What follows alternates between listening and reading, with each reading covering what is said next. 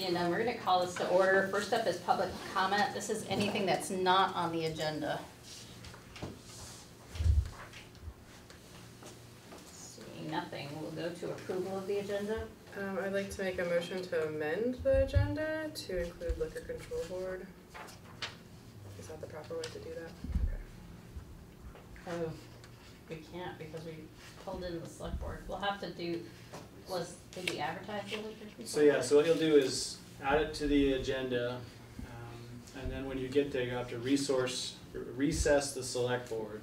Then you'll convene board of liquor control, close that, and reconvene the select board. Because by the time these got to us, it was too late to amend the agenda. And it was an internal routing issue, not the fault of the applicants, which is why we're suggesting trying to do it now rather than. We don't have to reconvene the select board afterwards. Right? That's true if you we can finish the select board, then convene liquor control and be done.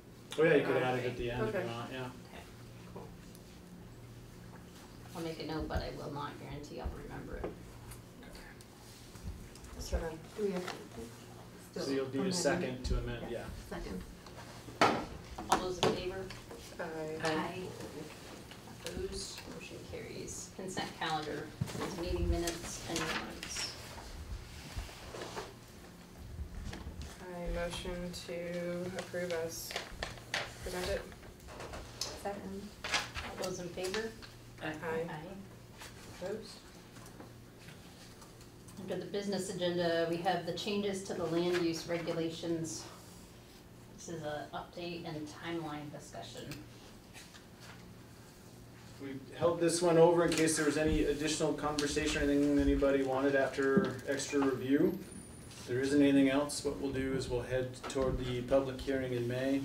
There are some special warning requirements for that in terms of the time we need to provide advance notice within. And so we'll get rolling on that unless somebody has anything on particular to the land use regs. Gone through them a few times now, so. Any more comments? Anybody here for that topic? Staff? So you go ahead with it. Okay, Jeff, make a note. Got a note. I'll make a note too. Between us, we'll probably get. All right, RACDC's request related to Salisbury Square Road construction. So Mark is on, he's been working with, and Julie's here in the room with you, he's been working with them on this, so maybe Mark can run you through the background. Got you a few items earlier today that can kind of take you through what's being asked, why we're here, etc., and so forth. Yeah, hi everyone. I'm speaking regarding the surety bond that's required as a condition for the zoning permit that was issued through the DRB, and this is obviously for the Salisbury Square building project that RACDC has been working on for several years. They're as part of that zoning permit, they're seeking a road adoption, and in order to do that, there are a number of things that have to be clarified, which I think RACDC Julie will go over with you tonight. But the essence of what I'm here to do is to explain what the obligations are for the surety bond, essentially the full costs of construction for the road development, plus 15% contingency, in addition to a few other details, which I can kind of throw on the table once you've had a chance to listen to Julie. I'm Julie Ifland with RACDC. So in a nutshell, we're asking the town, and we've talked to the select board several times before about this, but we're asking the town to adopt the road once the road is completed. The construction project will pay for the construction of the road. Mark and Trevor, and I think Jeff is there, and I had a meeting on February 19th to sort of go over the process in an effort to sort of come up with an agreement on what that process would be for going forward with that. part of that process is that the town would have an engineer to review the steps of the project to make sure that it was, you know, that the town had oversight opportunity along with our engineer oversight of the construction process. And that and when the road was completed, that, then the town would be asked to formalize the adoption. And that the town would then own an easement to be able to maintain that road and all of the underground water, wastewater utilities as well. I have unfortunately not too great printed copies of the portion of the road that we suggested the town would adopt, and this is essentially, I don't know if you can see this, but there's a loop road essentially at Salisbury. It's Salisbury Street, sort of continues into the development. And then there is a turn that becomes West Village Lane, and it creates kind of a square, or a rectangle. And we suggested that the town sort of adopt that portion of the road, and that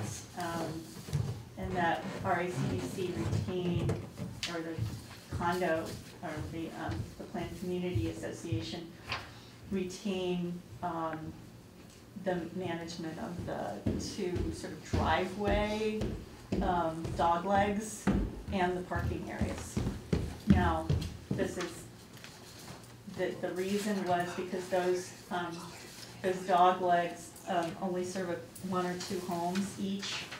They're essentially driveways now, not roads. As a result, they end in a sort of snow storage area, kind of, and so the town, if it wishes, we could grant access to that, but we thought it might be easiest for the town to just do a loop with their snow removal rather than to try to, you know, go left, go right. And so, once the, as a part of this process, then our engineer has prepared and presented to the DRB and has presented to Trevor and Mark as well, the rationale for why the road specs as they have been developed meet all the town standards. There are several town ordinances that are involved. There's curb cuts, there's road adoption policy, and there's some other things. And so we have an engineer's letter that's been submitted as to how we meet those standards. And now we're waiting for, essentially, come to the select board and ask that, and actually this is where I was hoping Trevor could help too with, we'd hope to have a sort of a draft letter of that outlined that adoption process.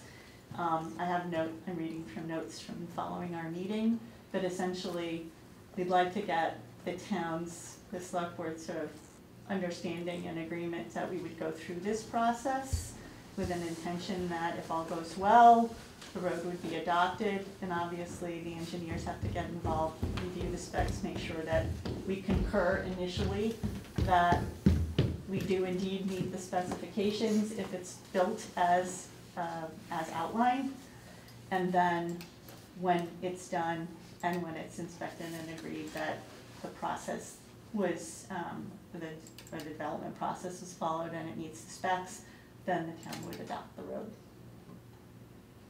And Trevor, when you were away, I said I was hoping that you would weigh in a little bit on the process thing. I was just out reading from my notes from our meeting as to what we had hoped to do. Oh, there, that's much better, much easier to read. But you said you're not looking for the town just to adopt the road, but to adopt all the water and sewer infrastructure for this development also? Well, I think the water infrastructure is largely already adopted, and we would be adding some to that. The sewer infrastructure is not yet adopted, and we would be adding to that and ask that that be adopted as well. And that was in the DRB request as well.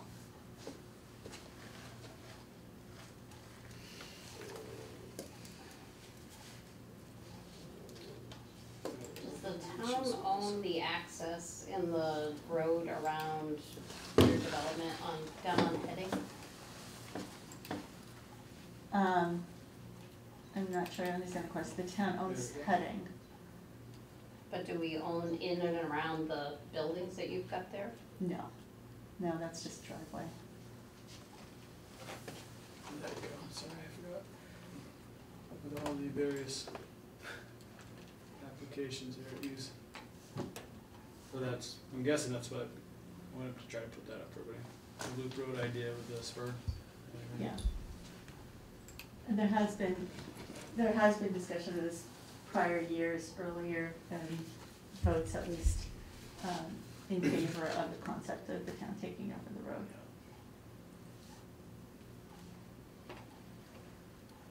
And just in case, to back up a little bit, so the Salisbury Square development is an affordable housing development of rental and single family that's gonna be, mixed income, affordable to anywhere between very low to middle income.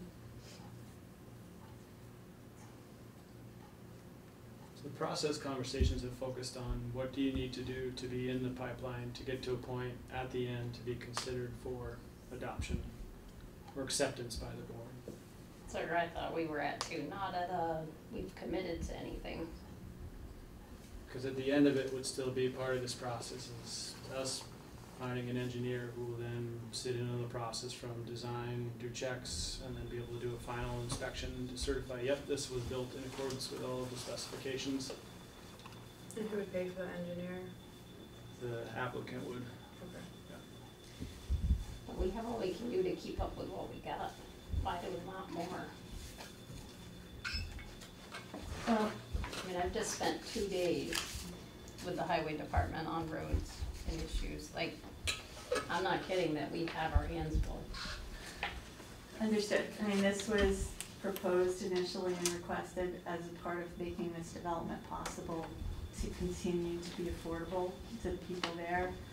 And also, our engineer did, a cost evaluation, as part of the analysis. And, we're adding property value of,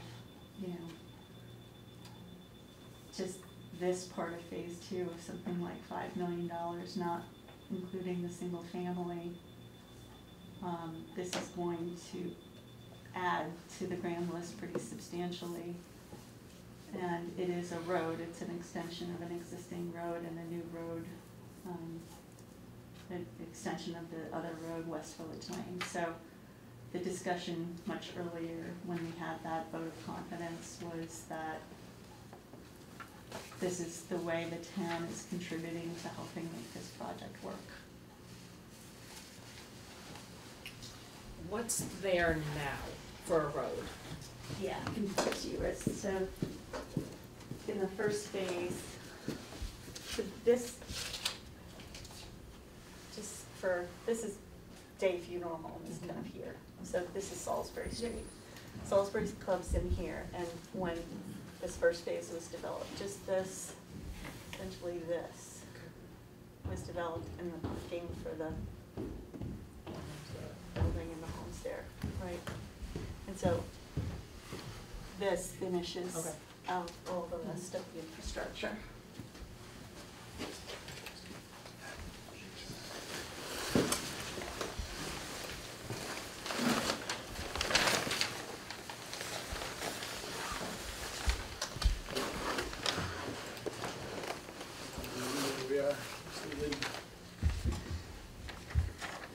Who takes care of that piece currently? Currently we do, You do, Yeah. not the town. not the town. Okay. It wasn't completed. Yep. And we would continue to take care of the parking See, area and the Yeah. dog Kind legs. of the rough shape here. Yep. Does the town now own Salisbury? We, We own just what's there now. We Gotcha. don't own beyond that. sort of from like here to here-ish, or there, wherever that seam is, and this is all privately owned still. Thereabouts. And I Down through guess- underneath the police station is all privately owned. Mhm. So there.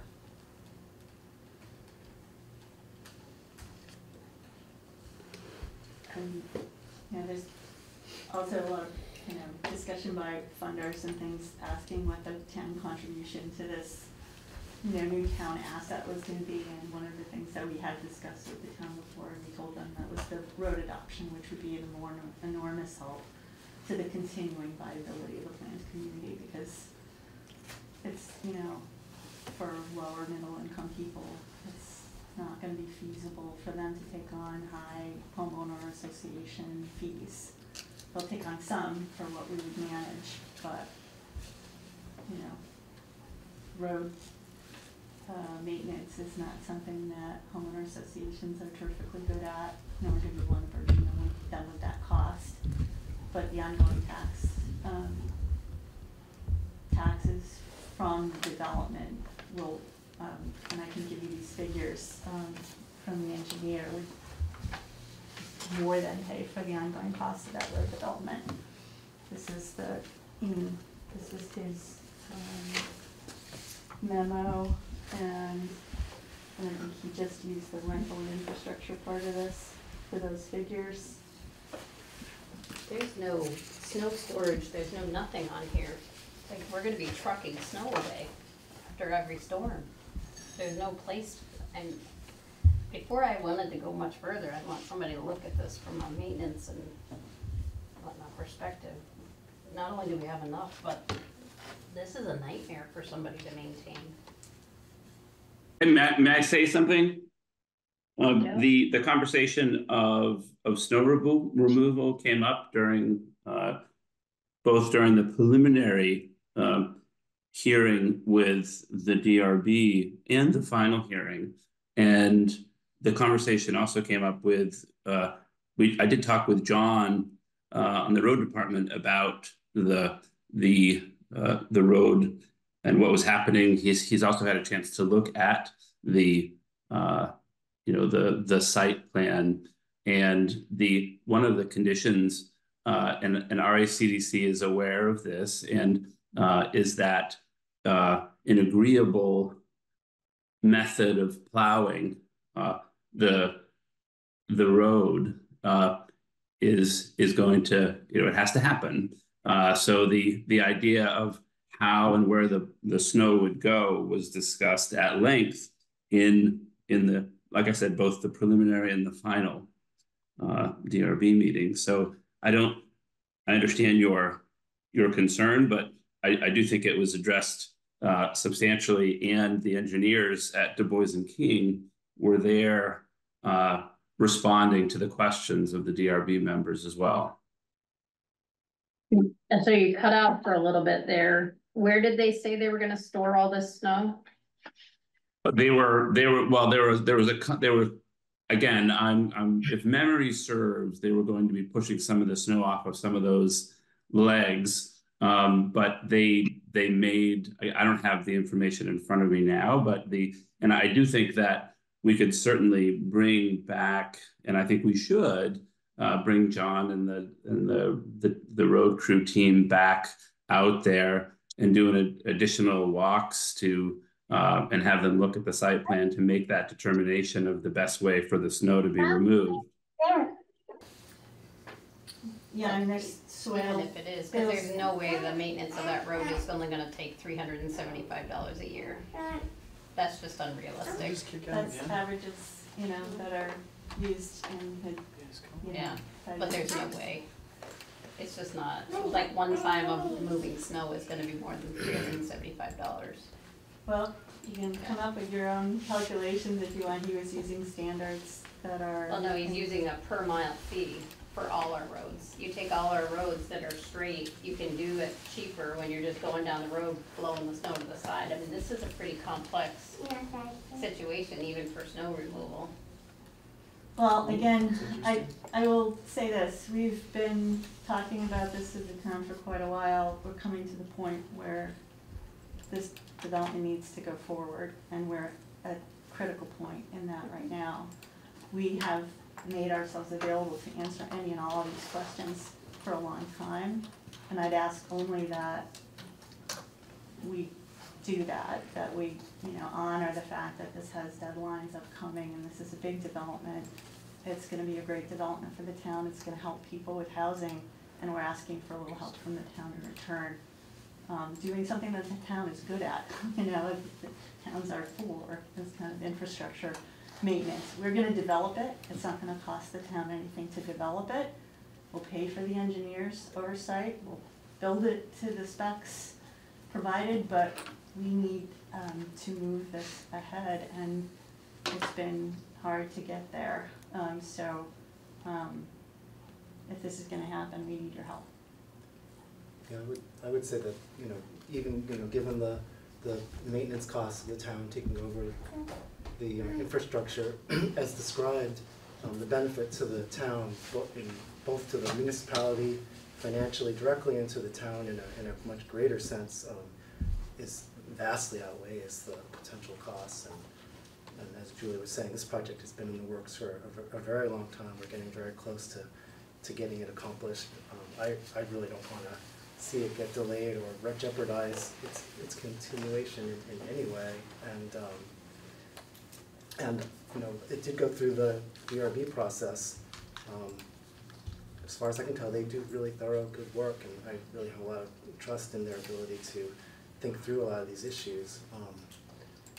So I would love to see us sign off on, you know, taking over the roads and do it as soon as we feasibly can. At this point, I think we really owe it to the process and really just owe it to the town, and it could create some more work. I mean, obviously it'll create more work, it's more infrastructure, but it seems like well worth the extra effort.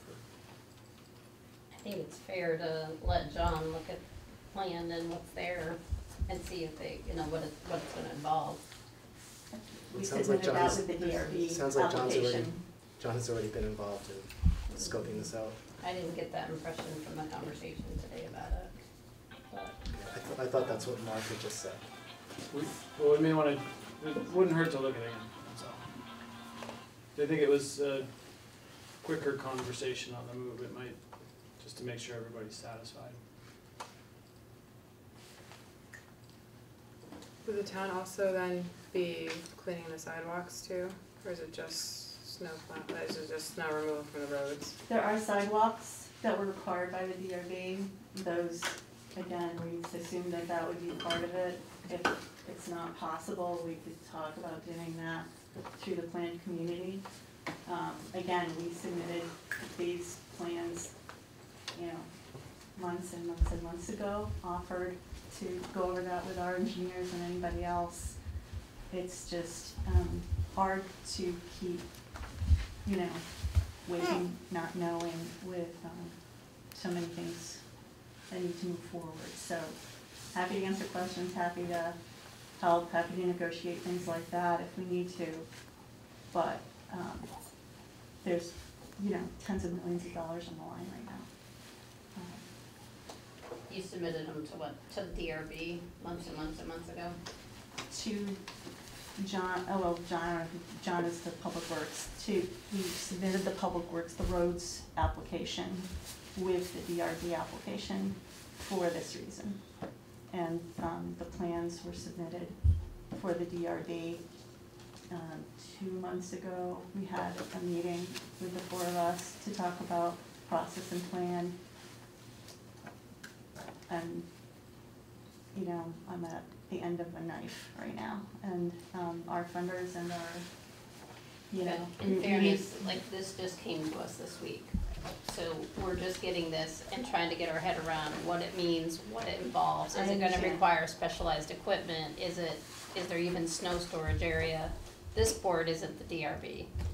So we don't have that history, that background, that information. So, you know, trying to come up to speed in a couple days and be asked to take on an asset like this is a little tough for us to say yes. I'm just saying it shouldn't be a couple days. We've been engaged in this discussion for a long time. Well, if we're gonna do this, we've had other stuff to do as well, so if I this is really where we're understand. going, Julie, No, we've had no. other things on our plate. I understand, I just need some clarity about timeframe, and we're happy to do whatever it needs, whatever you need. We have been happy to do that, but there's, like, we need a good faith kind of come to agreement on a timeframe for that. DRB has minutes, right? Yeah, they would have all the detailed plans, they would have, I mean, we don't have it, Yeah. they would have it. So, but I think somewhere you gotta have some level of comfort from the person we're gonna ask to do this. Like, does this plan even make sense? Is this even anything, you know, what is this? Or what modifications can I we mean, make to make it easier? It looks to me like if you look at the area, any snow event, you're gonna be in there at night with trucks and loaders taking snow out. That's a huge cost. Julie, was there any space there for snow store? Like, how would that work, that they would plow all the snow into one area, then have to remove it at night? Potentially. So there are 2 dog legs at the end of which there's snow storage. On the side of Salisbury, one side of that road, and these are questions I asked, like kind of like, because I don't know how you turn blades or whatever, you know. But on one side of that road, it's just drainage, you know, swales. And so that can go there. On the other side, there's parking along part of the road, and beyond that parking is all open. There's, from the corner where the existing house is to the turn, there's no structures. So even if the plow just plowed in the parking and we went back later into parking, you know, there had to be notice or something like that. We could think about that. I'm not an expert on that. That's why I've been asking this question. And I think the DRB requested and we agreed to change the direction of one of the roads to accommodate this, you know, to accommodate a better circulation pattern. And we incorporated that into our plans. But this has been, you know, it's been out to bid. This is the same essentially the same configuration that was permitted back in 2009. It's the same road, because all, you know, a lot of utilities are already in there. So it's a one-way loop, right? yeah, So you kind of come down, turn. parts of it are 2-way, but Okay. that northern part is one way, right? 2-way up. So we changed the orientation of the parking spaces Right. on the So end. go the one way around this one. and So, change so the just direction. as Wait a a minute, Randolph, whoa, We need to keep the meeting moving, so No. I'll Wait. call on you if you wanna speak. Okay. But we just gotta keep this going here for a second. it has to do with this subject. Understood. Okay. I'll get to you. Trina, Yep. it sounds like Mark was pretty involved in the DRB process, and he talked a little bit about it, but I wonder if he'll be willing to clarify for us the steps that the DRB went through, who you heard from, and what kind of conclusions were drawn around snow removal. Okay, from my recollection, and we can go back and look at the final determination, but the condition was that the condition for the town to adopt and manage the roads going forward. Now you have to remember the original 2009 DRB or zoning permit. It was RACDC that was responsible for everything, and one of the biggest reasons why we came back to the table was to remove that part of that section in the zoning permit and allow the town to take over. Because of the size and scope of the project, it made sense for RACDC to make that request. And so we had several meetings with the DRB to talk about what steps would need to be done in order for the town to consider that adoption. Like Julie just said, we prepared an application for the road crew for that the supervisor, John, looked at. Again, this was a preliminary application, but the extent of it was he saw the site map, the site plan that you're looking at now, and he agreed to sign off on it. But again, the understanding was that we needed to have a real sense and clear understanding of the snow removal process for for the project, understanding the importance of the project in terms of the units, the housing units that were coming into town. So the essence or the questions relating to that were answered by Julie, by their engineers, and the stipulation in the newly issued zoning permit is simply that we come to an understanding and an agreement with RACDC and the town road department on the best way to remove the snow. The understanding was also that it was achievable based on the conversation that they had with the engineers that were there. The people that were professional and did the math in terms of how the road is designed, that it would work. And I think it was pretty clear that we all felt comfortable, and I understand that it's not the select board that was speaking, but the engineers, both the engineers on the DRB and the engineers that were working on behalf of RACDC, that the site plan that you're looking at would in fact allow for adequate snow removal. It's snow storage, Mark. Where's the snow storage? Right, like I said, Usually we I'm show also that on not. the site plan, right? Yep, I don't have that answer, but we can certainly get it for you. Was it determined when you did the DRB process that there was plenty of area on site for snow storage? As far as I recollect, yes, there was. There are always circumstances. It depends on the amount of snow we're talking about. If it's a garden variety snowstorm, yes. And then if we have a 30-inch storm, perhaps it's a different story. In the same manner that it would be, in other parts of our downtown. And I think what Julie was trying to mention was that yes, it's going to be an additional expense, but the calculations were made, and those submissions were given to us at the town to look at those numbers to make sure that you had a full sense of how the grand list was going to be, what was going to be reflected in terms of additional revenue on the grand list and how much those costs were going to be. And those costs were done not just once, but at least twice from the engineers and sent to us. So we had a sense of what we would be up against, we as in the town, in terms of maintaining the road. And of course, I don't think it is our goal as part of the town plan to increase housing in the downtown. And this is, in fact, a huge win for us. So, even that 100% of the cost may not be covered. This is an extraordinarily important project, and I do hope that you have a chance to review and get your questions answered. But I do know that Julie, she's in the 9th inning on this project. The funding is almost all there. And the delays that she's talking about could in fact be deleterious to the project. So if we can't come to an answer tonight, I just hope that we can come, on her behalf, we can come to an answer fairly soon so we don't run the risk of those type of delays that could put the project in jeopardy. I believe her when she says that, we really do need to support this project to bring it to completion. And so anyways, that's my comment.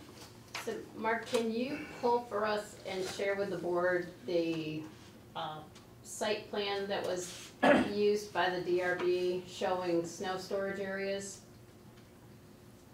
There isn't a site plan that shows snow storage areas. The conversation between the engineers on the DRB and the engineers that were there at both the preliminary hearing and the final hearing, they discussed the snow removal. And I think the reason why, particularly Matt Morawski, the chair of the DRB, put the condition in the approval of the zoning permit that the road foreman, the road crew, was in fact satisfied with a plan that was implemented prior to the completion as part of that whole process of adopting the road.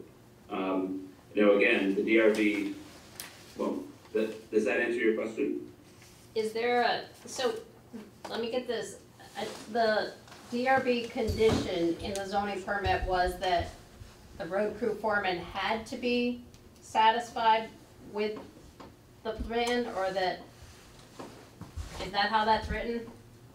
Well, it's written, I'll have to go back and get the formal language for you, but the gist of it is that we need to come to an agreement that, that we feel comfortable with the snow removal, because it's in fact the objective here, of course, is to maintain positive relations and make sure the road crew wasn't getting into anything that was going to be over their head to do or be too much for the town. So that was the primary reason for the condition in the permit. So I'd have to go back and look at the actual wording, which I'm sorry I didn't have right now. So maybe we can get the conversation or the minutes of what the conversation was around that, and then maybe the permit that was signed, so we can see like what that means. And unfortunately, Julie, these legs, we can't go down with the town equipment. We just went through this on some other roads, and that's not a town road, so we're not, that's like, we had some where people were turning around in people's dooryards, and then they tear up the lawn, and then it becomes the town's problem and whatnot. So when we went through that whole process of giving up all those segments of road a few years ago, that's what it was about. So we'll be looking for is how do we remove the snow in that gray shaded area so that it doesn't create Yeah, a so, Yeah, one of the proposals was also that the town, originally the engineers stated that they weren't, as part of the proposal, the town wouldn't be responsible for going off onto these two side paths at all. It would just be to circle around and remove the snow accordingly that way. But it was brought up by one of the DRB members that it may in fact be easier to go down one of those for snow, for depositing some snow. So that was, it was actually one of the ideas as a potential way to actually store the snow. If I remember right, Julie, you That's can not gonna- correct me if I'm well, wrong. there's actually a built-in turnaround Yeah. at the end of the dog leg, so there is a turnaround area. right, but we're just gonna get into the same problem, right, of us trying to operate town equipment on private roads, and that's just something we've steered clear of and actually got ourselves out of some, and we've got some more to do on that front, but I think we gotta look at just what the circulation is in the equipment I'm looking at and what it this, looks like. looking at this street map, where I live in a residential neighborhood, this actually looks like it's a lot easier to clear snow than a regular neighborhood. You've only got houses on one side, on one side of the street throughout most of the loop. So this seems like it's like a dream to get rid of snow compared to what the town crew does all winter long, all the time. So I'm really not sure why we would, it's not obvious to me why this is problematic. It seems like, if anything, this is much easier than what the town crew deals with all the time.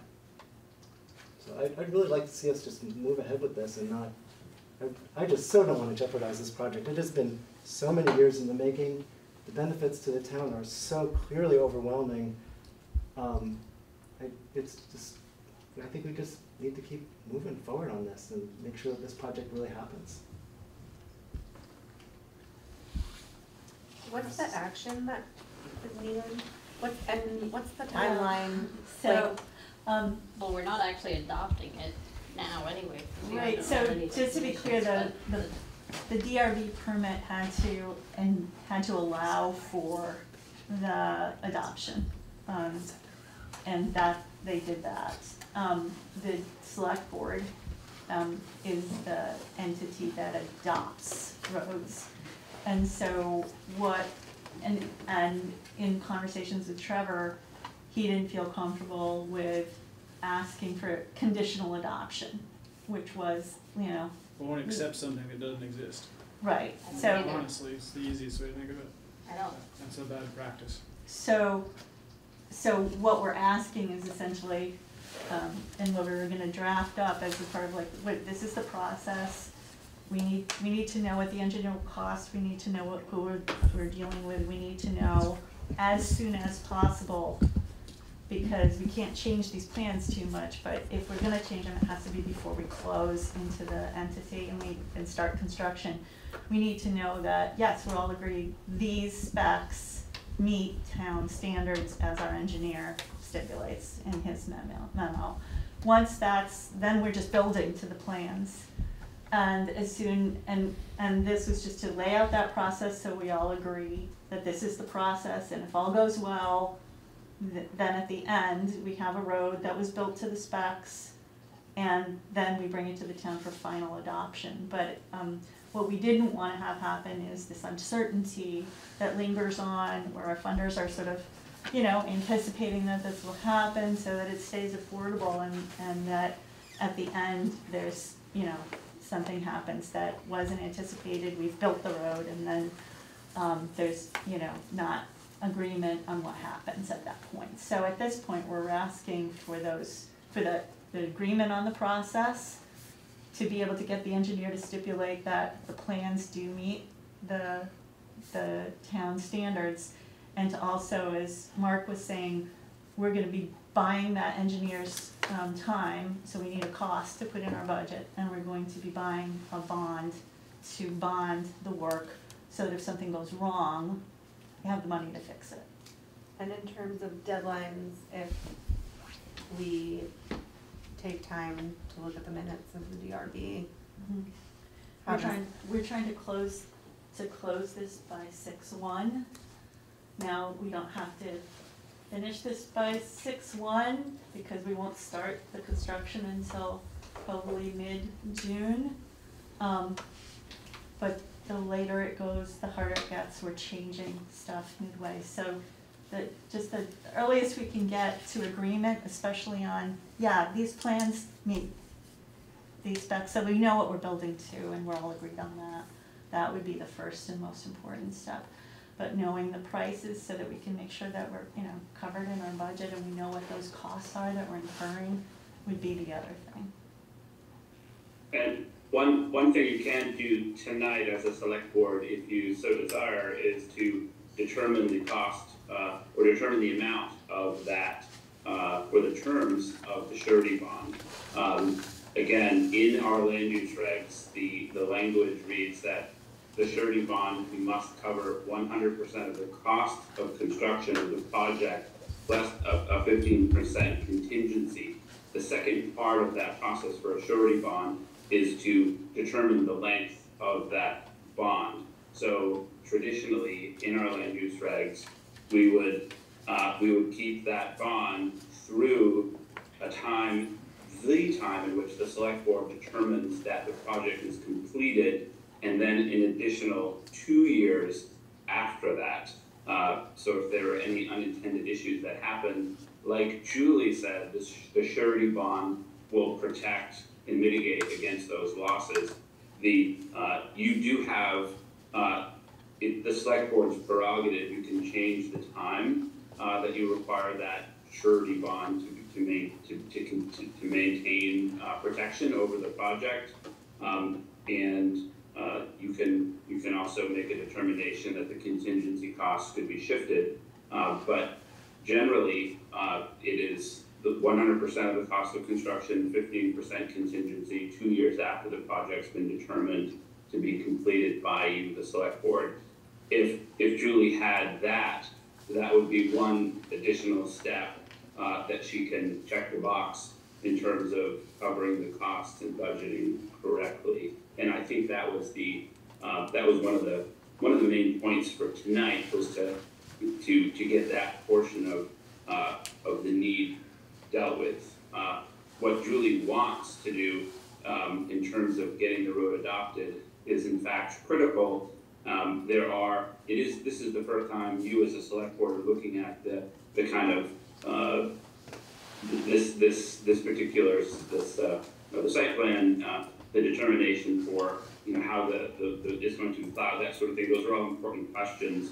But I do think that like Larry said, this is a project that is extraordinarily important for the community, and it's one that it really does need to be done. And so we want to be as supportive as we can to seeing it through. What I've seen on the other projects that are this size and scope is the costs, although we thought the costs were being contained through inflation moving lower over the past year or so, things have begun to shift again, where inflation is becoming a problem again. And so any further delays could just, this thing could just repeat itself in terms of another gap in funding. So it's very important that we do resolve this as quick as possible for everybody's sake in our community. I agree that it's important, but I think we also need to know what we're getting into. And Certainly. I think it's also important for us to get John to the table and have a conversation, because we ought to be doing this with him instead of to him. Sure. Yeah, I agree. And then I think it's more than that, right? There's a conversation about sidewalks, there's a conversation about, Yep. and I would imagine the water sewer committee should be involved in whether the town takes over all that infrastructure, because that then becomes the water for the sewer districts. Yep. Those Asset, that right?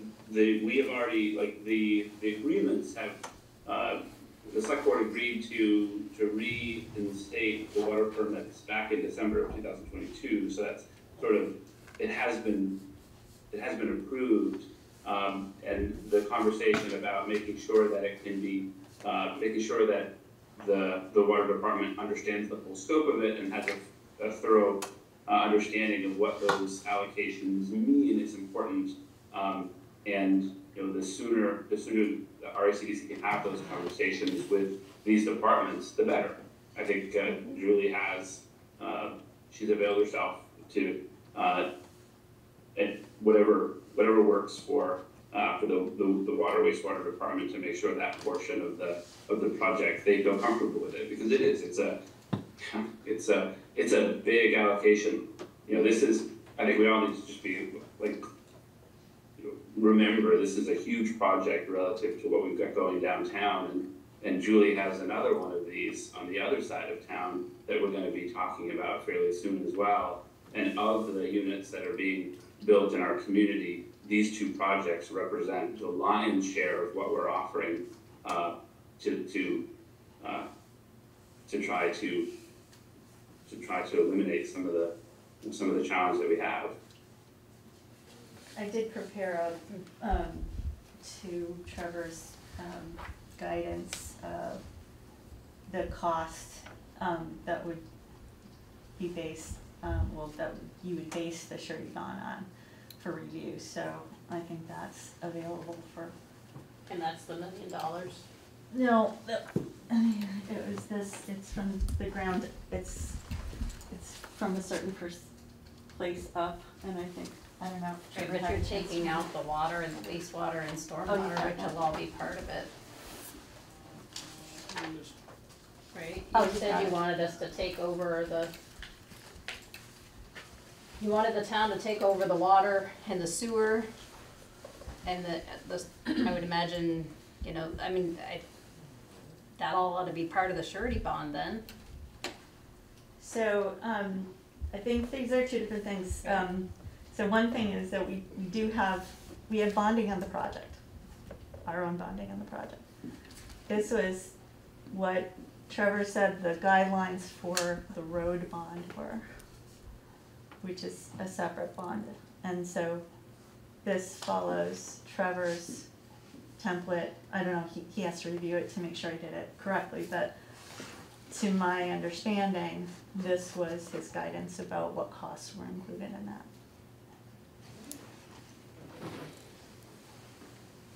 I don't know, I'd I have to think we look at gotta it take a again step and back and look look at at the all notes, this. yeah.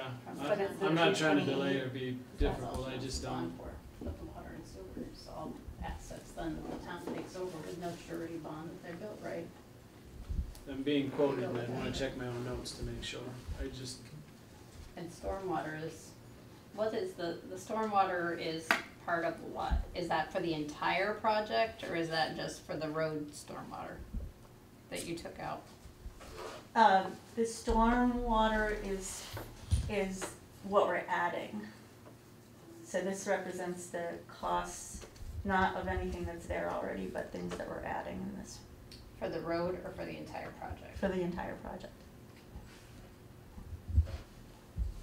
Do you have a map of where those are? Where what of the stormwater requirements from the stormwater permit? Yeah, they Is have, none they of have the that- whole plan set. Is that, any of that near the road? There are swales near the road, yes. So who are you wanting to be responsible for the swales? We're responsible for the swales. You want us to push the snow and whatnot into the swales? Doesn't matter, they're designed for that. Because I just think there's so many I'm not comfortable making a decision tonight on this. I just don't want us to I delay. haven't seen, I don't want us I don't to mind delay. taking it up in May, but I think we've gotta know what we're were going able to, into. Julie, if we made a final decision in May, is that gonna, how close, I mean, is that acceptable for you, or? Yeah, I mean, that is, I, you know, the cost I need to know, once we close, those costs are sealed, so I, you know, knowing the costs, knowing the surety bond, knowing the engineer's costs and stuff is important to our budgeting. So, yeah, May would be great, and knowing, you know, agreeing to the plan of attack and what the conditions are and things. We just need certainty, because we don't, you know, once we build it, we can't go back and unbuild it. And it's an immense investment for all of us, so. Some of what you're looking for us to approve is a document that lays out the process and what the steps are, and we don't have any of that in front of us. So, like, I'm not comfortable signing off on a process to get through construction and what the town has to do and what you have to do. Like, I just think there's so many unknowns tonight. I think by May, we should be able to look at plans and look at more of the engineering work that was done, what does the DRB permit say, and define what parts are your responsibility versus what you're looking for the town to take over. If we can do it by May, that's great, and we'll make ourselves available to supply whatever you don't have, and to meet with whoever we need to meet with as soon as possible. We just, you know, obviously we want to make sure this works for everybody. Okay, we had, just identify yourself for the record. Mark Mullen, I work for Gillespie, so it's right down the road from where I work every day. When it comes to the snow storage, we don't have any in town. They actually plow the snow in front of Gillespie's and block half of Summer Street as it is. So this might actually help some of that snow go further down than blocking in front of the post office for days. So that was just my 2 cents. I found the meeting minutes from the DRB, it's November 13th. It has some language in it, but I know it's not the only missing piece right now, but yeah, I know. It's one of them. It's one of them, I did find it, so. It would be great if we can make sure that we get all the materials in place that we need to by our May meeting, so that we can really give Julian and her funders the certainty that they need to keep moving forward.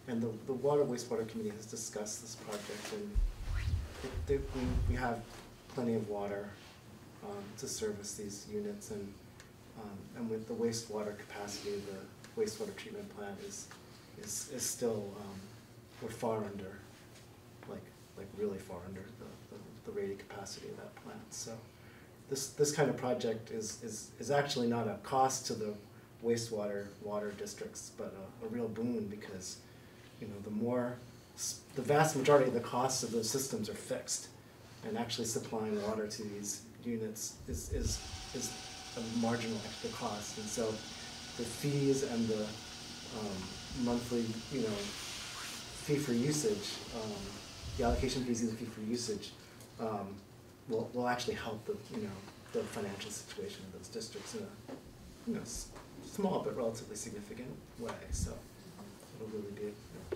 just like this project is likely to bring in a lot more money in property taxes, and it's going to cost the town to maintain the streets and other parts of the infrastructure, at least for the foreseeable future. I wasn't worried about capacity. It was whether the committee had discussed taking ownership of all this infrastructure.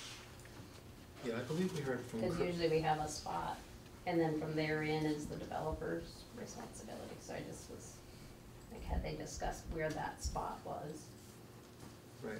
Typically, there's the shut off a few feet in from the street for the buildings, and I would imagine that it would be like any other, private residence or building where the town maintains and owns up to that shut off, and the private party owns back from there. Yeah, those, the actual, the mains are the part that the town owns, and then from that shut off to, the service lines are what typically is owned and operated by the owner.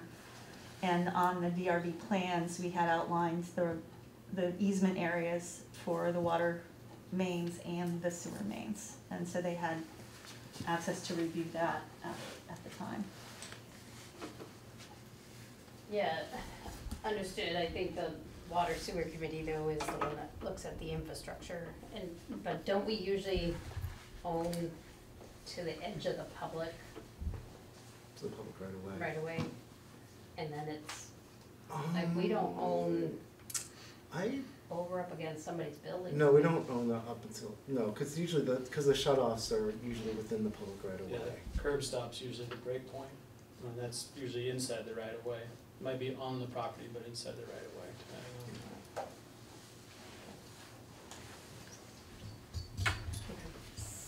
So Julie, do you feel clear on what else we need to fit, like? Well, if you need anything else, you can just ask. What I'd like to be a little clearer on is the time frame, because it's all, and a month goes fast, and it sounds like there's several steps that need to be taken here that are on We the wanna town look at side. minutes, we wanna look at some of the engineering, right? I just don't, if we're gonna push it to May to talk about, I wanna make sure we're not in May and still don't have what we need to make our decision. I think there's minutes. There's a DRB decision that has language in it that says what's what and what they expect. The site plan that shows, what they're looking at there. And, some conversation with John, but I think this understanding of what the process is and who does what and how it happens has to be drafted. And I also think we need to have that level of who's responsible for what defined. That's what our board needs to take action on, is that those two documents of what, who's responsible for what and what the process is that they're gonna go through to get to a decision point of whether the board accepts it or doesn't accept it. Does that feel doable? Yeah, I mean, ideally, we have those conversations before the meeting with whoever wants to be part of those decisions, so that there is some kind of agreement prior to the meeting. That serves your purposes too, I think, in that you're looking for guidance, we're looking for guidance. If we could come to a negotiated agreement that seems to satisfy the town manager, whoever on the board is gonna be the representative, whoever at the town, so that we can sort of have those discussions before the meeting and feel good about what we're proposing together. I think that's the ideal way forward, if it's possible to pull that together. And I'll clear my schedule for whatever meetings need to have, us there to discuss. And our attorneys also offer to draft the document, whatever. That won't work for us. that's just not good practice, that somebody else's attorney adopts something that we agree to. We've got some homework to do, but I wanna be clear, are you expecting me to negotiate an agreement of some kind, or just lay out a process? I don't They're know different that, things. yeah, and we're talking 3 weeks time, because we moved the meeting this month. So in 3 weeks, that leaves us getting our head around what this is. And I understand engineers on different sides and in different roles look at this, but it really needs a reality test of can we function and operate here, and the answer may very well be yes, but it may also come back that, well, we might be able to if we had this different or that different. I think we need to give that feedback to you. And then it sounded like some of the process was already defined and you had some minutes or notes that you were reading from of what needed to be done. I think there is a standard for adopting, I've seen it somewhere. But then I think you're right, I think there's a whole negotiation process over who does what. Okay, like who, the topic of the sidewalks came up. Who owns the sidewalks and is responsible for those, because I think that's a conversation piece, but no, I think this is coming at a terrible time, especially coming out of that FEMA meeting today and whatnot. Like, we have some actual roads in Randolph right now that if we have to commit some serious staff time to. So I don't know what the answer is, Trevor. I don't know how we get those done, and maybe it's, I don't know. I really don't, and we'll brief you guys on everything that went down today, but, you know, I literally have spent the last 2 days on road issues, and we got some serious staff time coming up on those. I don't know. I know what we gotta do. I understand you're up against the deadline, and I'm really, you know, I feel for you, but literally this landing in our lap this week, it's hard for me to sit here tonight and say, oh, here's some agreements and documents, or I know exactly what's gotta be written or whatever. I think we gotta, I hate to give you a timeline today, cause I don't know what it's gonna take to put those together. I haven't done one of these, and I don't know if anybody else has done one and wants to jump up and take the lead on it, feel free. But Well- I think we've gotta define what that process is and what is a successful position, like what gets us to a yes, right? So yeah, an engineer has to look at it, but what's the engineer looking at? What do they have to have? What do we need coming out of that? There's gotta be one of these out there somewhere. I mean, I think frankly, you have most of that information already, and the road adoption process that the town has sort of sets out the outlines, and we've got that in our memo. It's just a matter of sort of filling in the blanks of like who's the engineer and at what point, you know, like we asked, like how many times do you want the engineer to be out on site? Those are things that are up to you. It could be just once, or it could be 4 times, or whatever. That's really, you know, whatever you think is. So you're asking us to get to an estimate of that engineer's time, We need- of all that, like, We just need the engineer's rate and how many times you want to, you know, like, we just need a rough estimate of time and the rate of whichever engineer you plan to use. And we really need that engineer to be able to look at the plans and agree that these meet the standards, right? This is something that, this is basic because that's what we're gonna build the road to, and we need to agree early on that. I agree with you. I totally get what you're saying. What I'm saying from my perspective is it's coming down to staff hours. And we've known that we were coming to this point at the town level for a while now, and we're here. We're at a point where taking on just can't happen.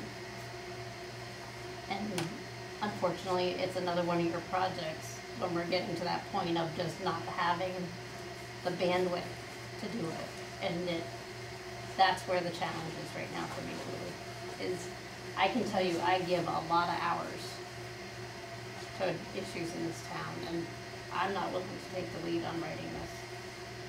I just can't. I was in, what I think, I don't know. Well, and I understand why you might not wanna take our attorney's draft at face value, but he has done these in other towns, and he's happy to draft something for So your your review. attorney or our attorney though? I mean, That's the answer. well, Whose attorney is it? he's our attorney Right. drafting something has done before, but what I'm saying is we hand the draft over to you and your attorney and you tell us if you like it or not. If there's any way we can help make this happen, we will. And that's one way we can maybe Have help him it. send us some samples of what he's done in the past. It gives us a starting point, and we'll see if we can find Okay. people to look at them and work on them. Well, I think Julie's saying that It's, she's willing to provide us with a finished document, which we could then review. And I just want to continue to make the point that this is like a generational project for Randolph. This has been so many years in the making. So much time and energy has gone into this so far. The benefits to having this project happen are really hard to overstate. And it might not be coming to the town at a good point. And there might be some things which could have been handled better. But we're at this point now. We're at a junction where if we do something or don't do something and this project doesn't happen, it's just hard for me to imagine that we could want to do anything to risk that. And I know that, I'll just say it again, we're just, here's where we are. We have this amazing project which has been years in the making, the benefits of the town, and I know I'm repeating myself, it's hard to overstate. This just has to happen. We have to make sure that this project happens. do you wanna take the lead on developing these documents and getting them ready to bring to the board in May? What kind of timeline would that involve? You got 3 weeks from tonight. Right, I have no time to do that between now and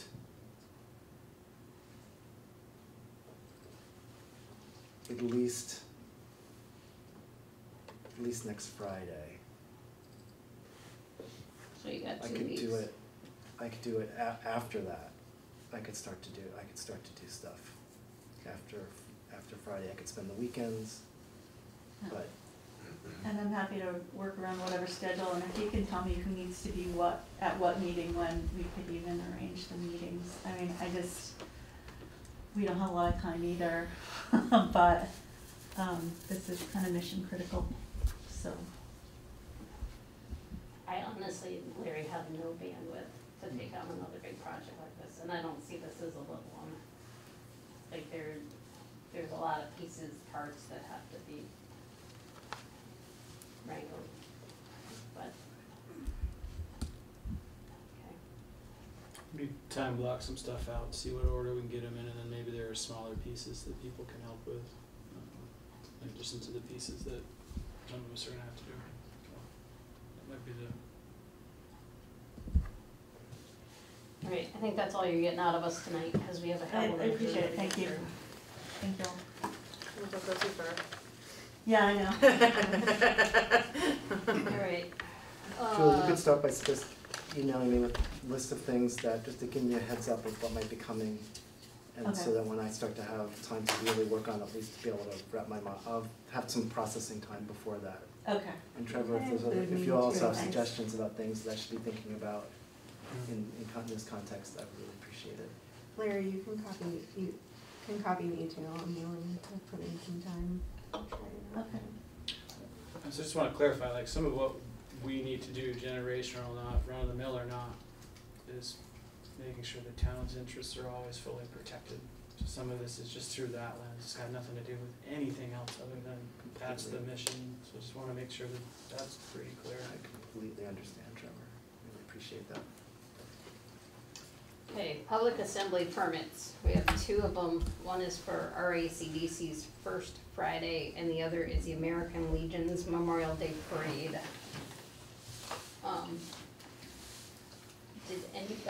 Do we wanna take these separate, or anybody have any issues with any of them anywhere? I didn't see anything. I saw, Scott signed off on, And Scott's on if you have any questions for him. yeah, the parade, I saw his signature on it, but I think he spoke with Laura about First Friday stuff. And I think I remember seeing that there was money in the budget for police services to be covered, correct? Anybody have any questions or concerns about these? Anybody in the audience? And Julie, you're still planning on all those days, the Saturdays and the Fridays? Or are you gonna get the permit and see what happens? Yeah, I think we're at that point, and the Saturdays, I think, are less likely, than we didn't do the better places, and we don't have the staffing. So unless something else happens, that's aspirational. I thought just First Friday was actually on the list, but. Yeah, I think the permit that Laura had submitted had the Saturday still listed.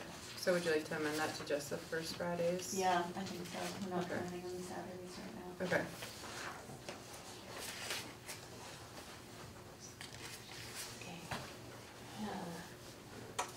Any further discussion? Scott, any issues with either of these? No, I've had conversations with all parties, and we've worked out details and plans with the Memorial Day Parade, and I've added my really brief notes into that permit upon sign-off. In regards to First Fridays, we already had a scheduled plan for a officer and cruiser for assisting with the blocking off Merchants Row, so we are all good on that piece, and we'll have that officer assigned to that detail on those First Fridays. Cool, great, alright. Anybody else? All good, entertain a motion to approve them, So moved. Second. all those in favor? Aye. Aye. Opposed, motion carries. Thank you, Thank you, Julie. Appointments to boards, committees, and commissions. We have a few committees that seem to have lost their kind of direction and mission, and one of them, we have an applicant here, but, I think we need to write a new charge for the energy committee. We talked about that one already, and into the rec committee. Yeah. That just kind of spells out kind of what the goal is, what the board wants them to do before we populate them. Cause I think we gotta do something to re-energize the energy committee, no pun intended, but kind of redirect them and get them focused on some goals to attract some people to that committee. And then on the rec side, what do we want out of that committee? Need to go and sit and, like, what do we want them going for, what do we want them doing, where do we, I just saw the grant came out for bike path, it's a bike pen grants at V-Trans are out, and at one point we had a bike path that group was working on, Was that energy or rec? rec, Rec, that's right, yeah. and some things like that, so like, I wonder if we need to kind of redraft the direction for these guys and make it clear, does that make sense? Yeah, I spoke with Morgan briefly as the new director, and that was one thing that we kind of talked about too, is just, in looking back at the history of that committee, it was made in 2009. Hello. And,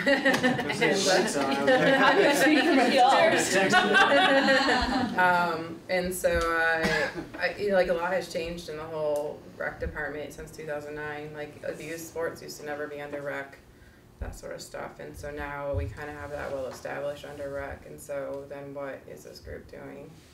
Is kind of, it has kind of seemed to lost like meaning or mission. Well, what can they do? What can they Right. help us with?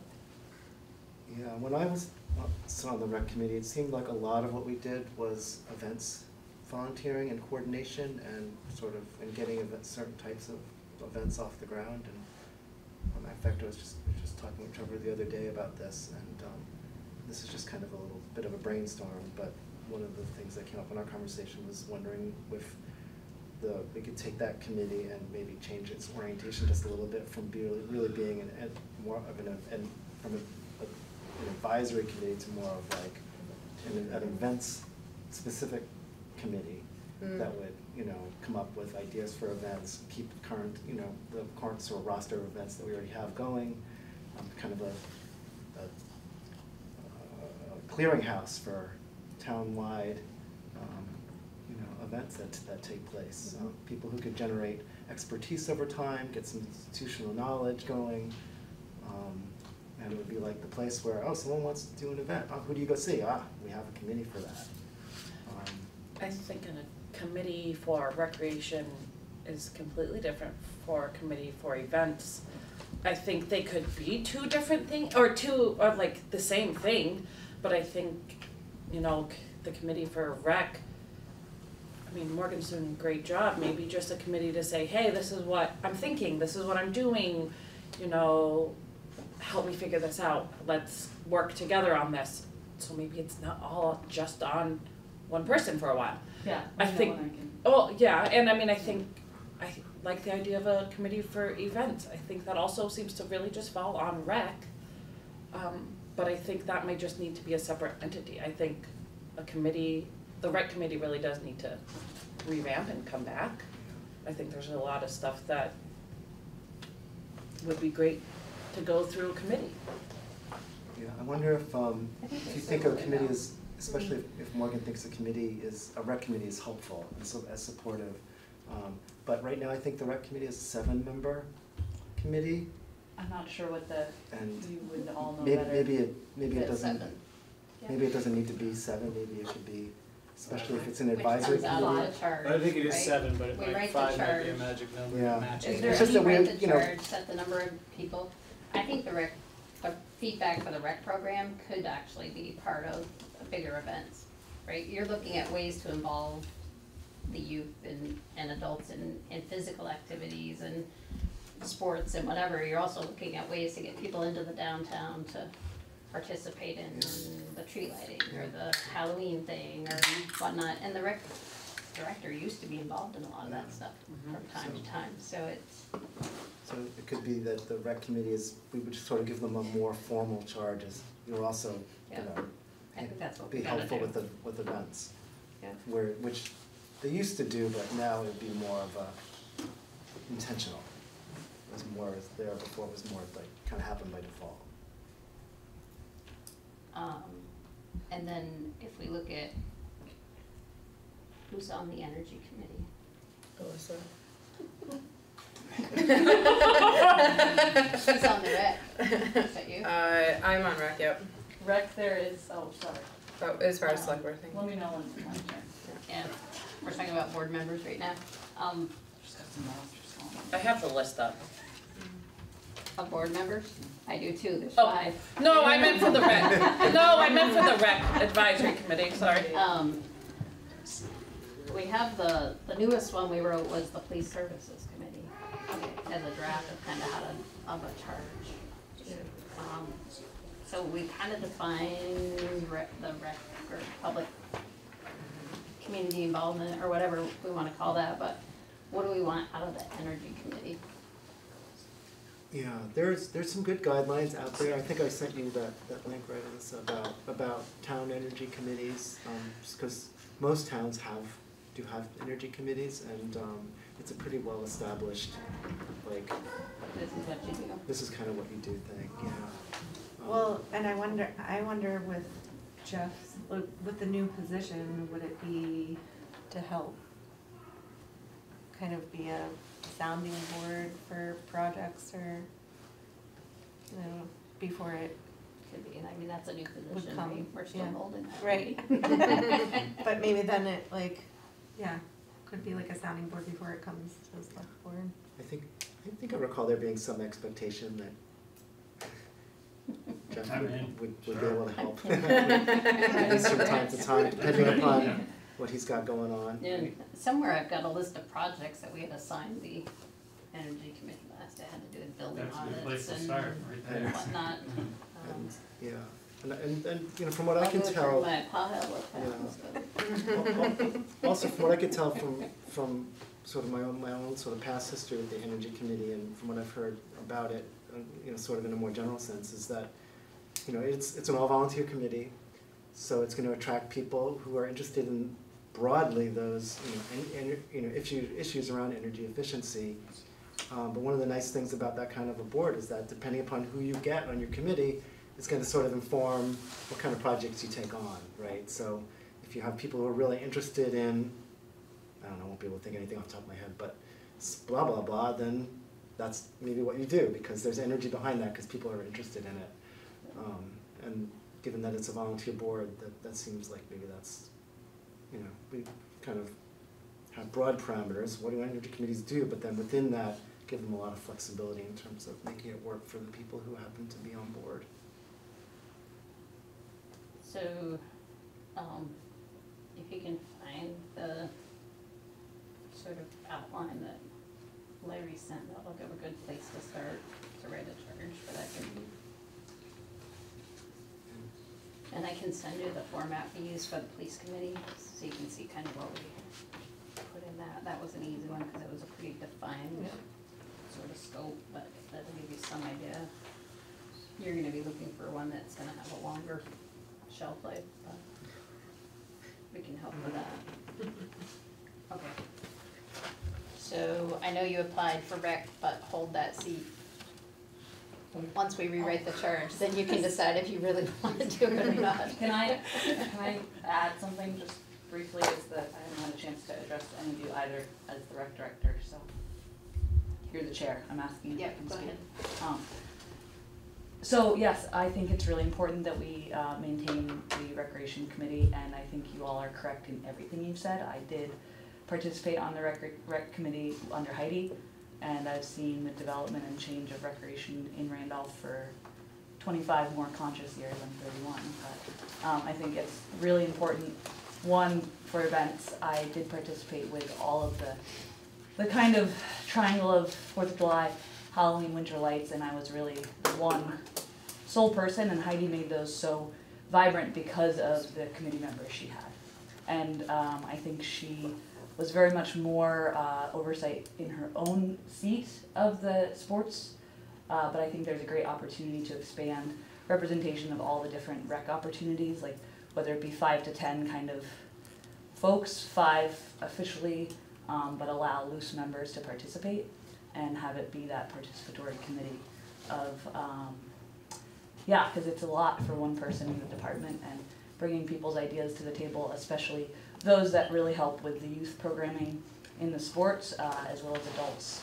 Heidi had a really good committee of folks that represented little bits around town, so I think if we could reestablish that, Kristen Chandler was the adult tennis person, so there's some good crossover, and I work closely with Scott, so the event side of it does play in really well, and work with all the events that are existing, plus the opportunity for ones that people want to see come back, but I can't do it alone, so that's kind of my plea for maintaining that energy. I also participated in that committee at some point. I am a tech nerd, and I think that's a great thing, but they really do need to have a task and an outline for what their purpose is if they are a town committee.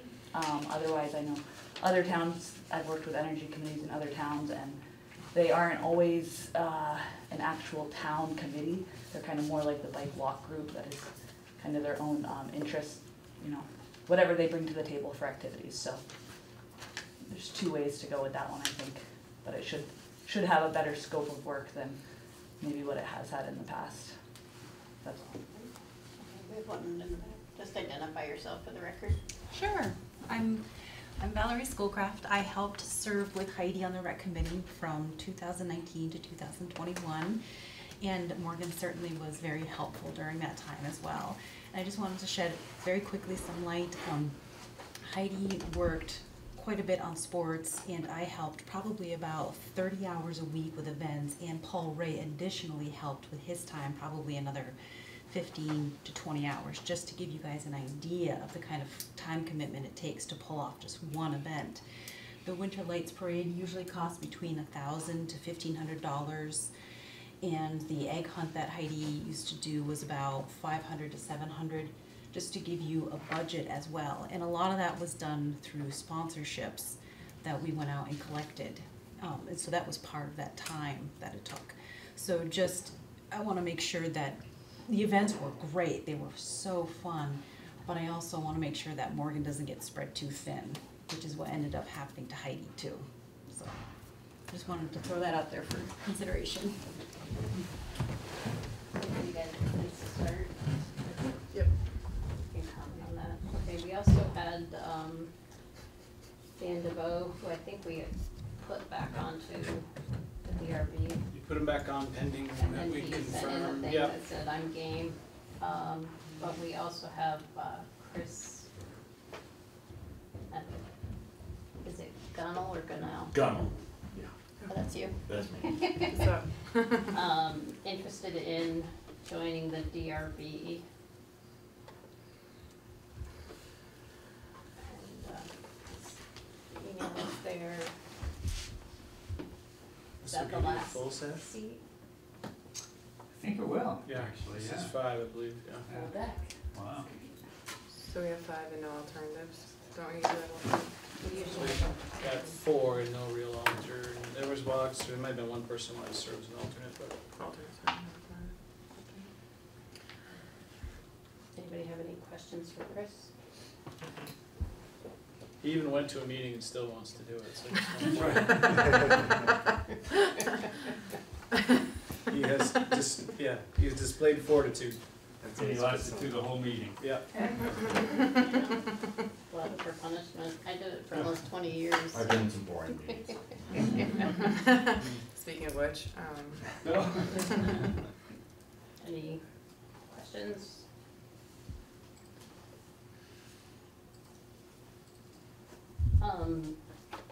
Do we need a motion to add him, since we haven't done the whole list? To appoint him to the DRB, yeah, Just do it separate? as if it were an out-of-cycle appointment, or a mid-year appointment, say. Even though it's not, okay. so we did already cover Dan then with our, Yeah, he's already on, he just had to submit an email to confirm he wanted to. it was a very moving email, by the way, Dan.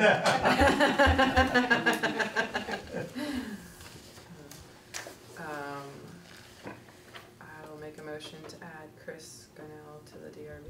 1 second. All those in favor? Aye. Opposed? Motion carries.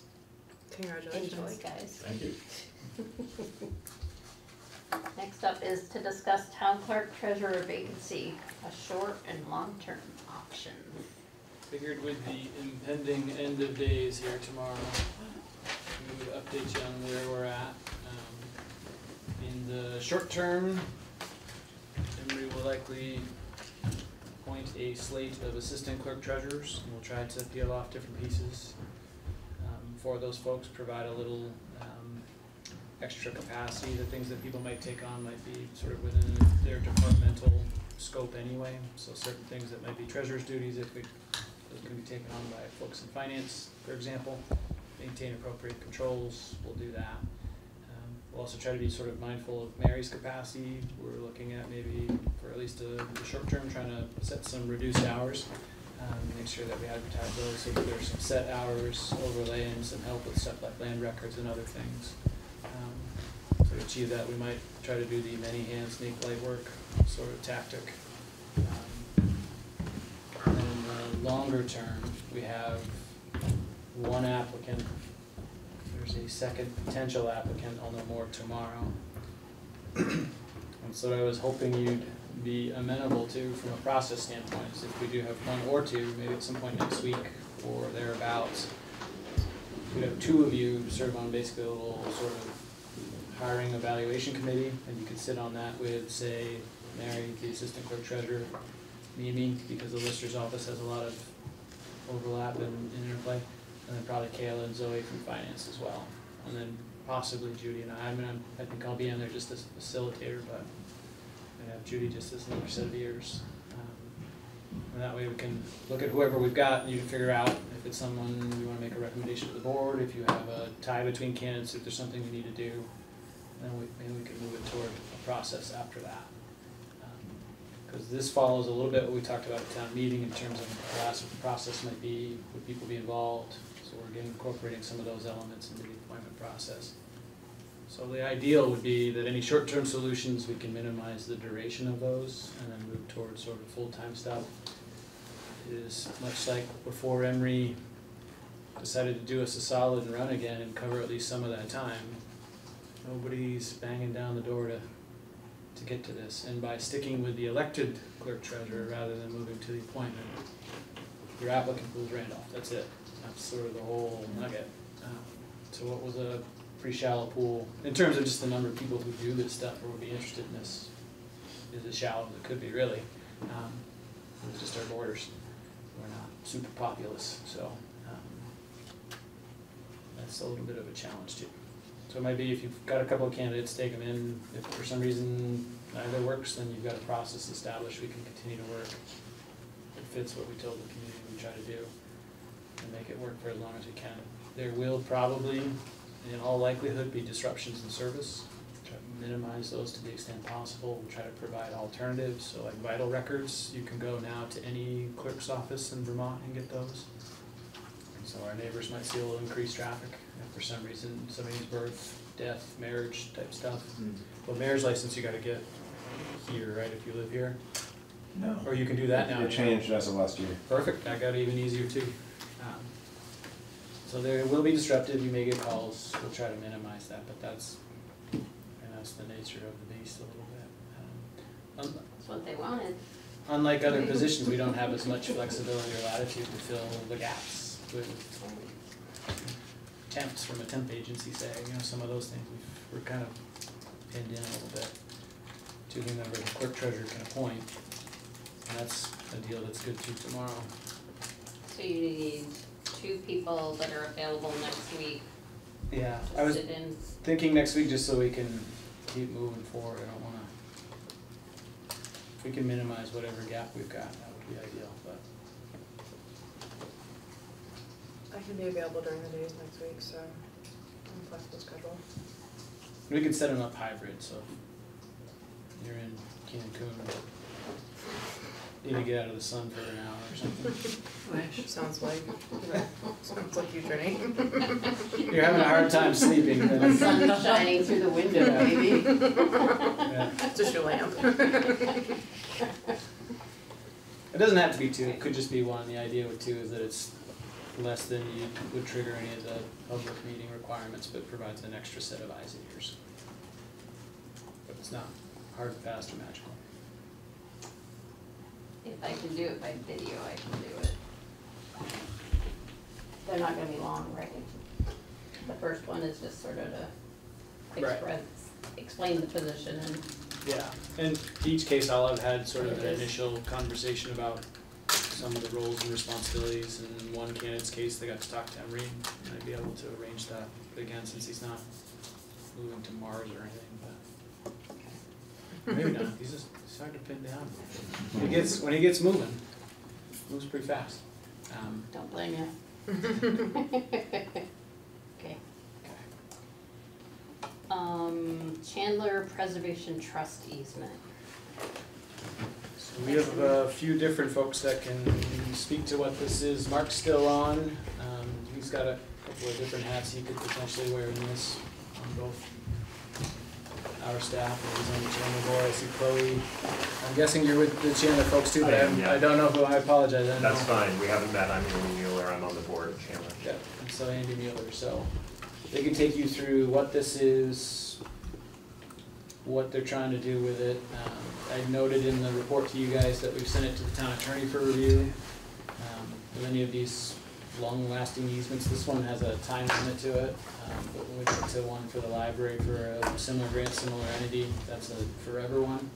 So we just want to make sure that our attorney has seen it, identified if there's any issues with it, so it's a best practices thing. So these have all been in Mike Tarrant's hands for a couple of weeks. I don't have that feedback back yet. So in terms of action, I don't know that we're necessarily there, but there's a chance to talk about what it is, why they're after it, how it all fits together. I can speak to it. I'm Chloe Powell, the director of Chandler. So we've been working with the Preservation Trust.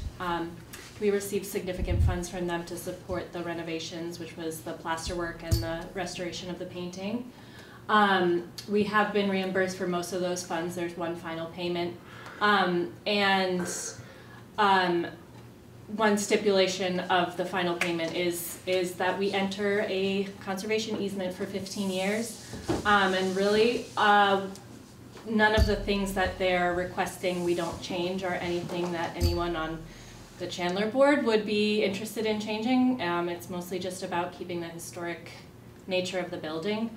I did express the one upcoming need, which is the leak in the roof, which is temporarily patched. And the trust wants to support us to, well, first to start with supporting an assessment, but has expressed interest in continuing to support with future repairs and needs. So the board all looked at it before we passed it along, and there was nothing really, aside from reassurance that they want to continue to support any upcoming big repairs. There was no big red flags.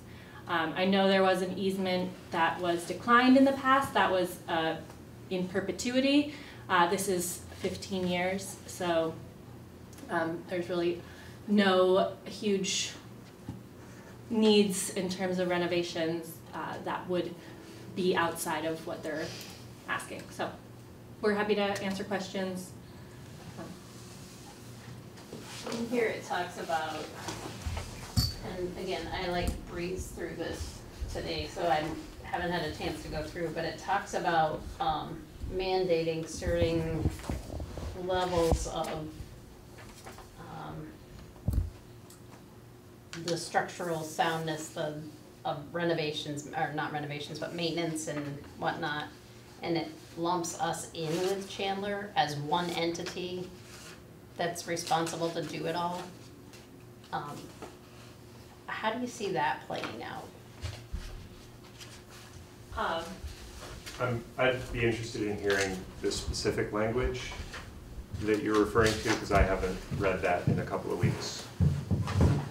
I haven't read it for about a couple hours. Right. And when I kind of breezed through it, but there was a part that talked about the grantors being responsible to maintain everything in the exact, in the condition it's in today. And I just wondered how you saw that playing out, because it lumped us both in as grantor. Do you want me Yeah, go to ahead. speak to that? So that's sort of the tip of a larger iceberg in terms of the relationship between the Chandler Center for the Arts and the owners of the building, the town of Randolph. But we've been in a relationship around the maintenance of the building for a long time at this point. And in the lease agreement, it talks about major repairs and minor repairs. What we're looking at in terms of the maintenance of the facades of the building, which is what the easement speaks about, the interior and exterior surfaces of the walls of certain areas of the building is really what they're getting at. Those are things that the Chandler Center for the Arts in general has, as an organization, has been responsible for. Chloe mentioned the issue of the leaking roof, because that is one that tips over into potentially quite a major repair. But it's still a partnership between the town and the organization in terms of repairing the roof and maintaining the structural soundness of everything underneath it. So I don't think that the easement asks us to do anything that we're not already doing. And I think that I speak for myself and significantly I think for the board as well, of wanting to improve our sense of collaboration with the select board around mutual understanding of what the process for those things moving forward would be. So, determination of who's going to do what is important. This easement doesn't make it any more important, but it is an important issue that we need to speak about. Yeah, and so if you want to paint anything on the interior, you have to go get their permission? to paint it? Is that? No, If we there- wanted to paint it, I joke that after 15 years I'm gonna paint it magenta. But no, if we were to do anything that's outside of we just restored the painting as it was. And we worked with a painter that they recommended as a specialist in historic restoration. So if we wanted to do anything that was outside of what the historic nature of the building is, then we would have to talk to them. But as I said, we don't have any intention to do that. And this only affects the entry area and the music hall itself. There's a lot of that building that's not stipulated in this easement. It's really the exterior and the interior and the sort of where you first walk in on the music hall itself that's delineated in the appendices and sort of descriptions and so on. And the gallery and woodwork and. I don't think the gallery's, I think, okay. yeah. I don't believe the gallery is part of it. Oh. It's just, you know, specifically of the easement, it's not mentioned in the language in the easement. You know, the upper gallery, the kitchen, the office spaces, none of those things, you know, if Chloe wants to paint her office, go right ahead. But the easement is a control on a subset of the structure, including the main hall. So Andy's referencing a little bit of Schedule B, I think, just clarifies it a little bit, and then it specifies what the significant features are in the 3 primary spaces they're in, or not in, I guess the exterior's not inside anything. Right. Exterior entrance foyer, is it foyer or foyer? I think either is appropriate. Depends how fancy you wanna be. Foyer, or make it as hard as possible. Oh, yeah. In the main theater space. And it's all the. 12 and 13. And you said this is down to the lawyers? Yeah, this is in Mike Terrence's hands, and check in with him, see where we're at. We've got one for a grant for the library as well, that's in circulation, and a few other things. Is that through the same entity? They're both PVT But they want a conservation. forever one? That one's a little different, it's a higher dollar amount, but it's more of a forever and it covers everything, is the way it's Do written. they wanna own these buildings? Can ask. You know, they wanna preserve them in forever and put their money into preserving them and whatnot. I think that's a great opportunity for them. May I say something? No, that was a sarcastic comment.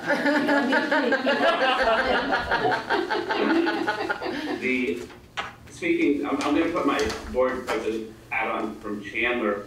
Our relationship with PTV, they're a very highly valued partner that we hope to build on over the next few years. The cost of maintaining a building the size and scope of Chandler is insane. You all know this.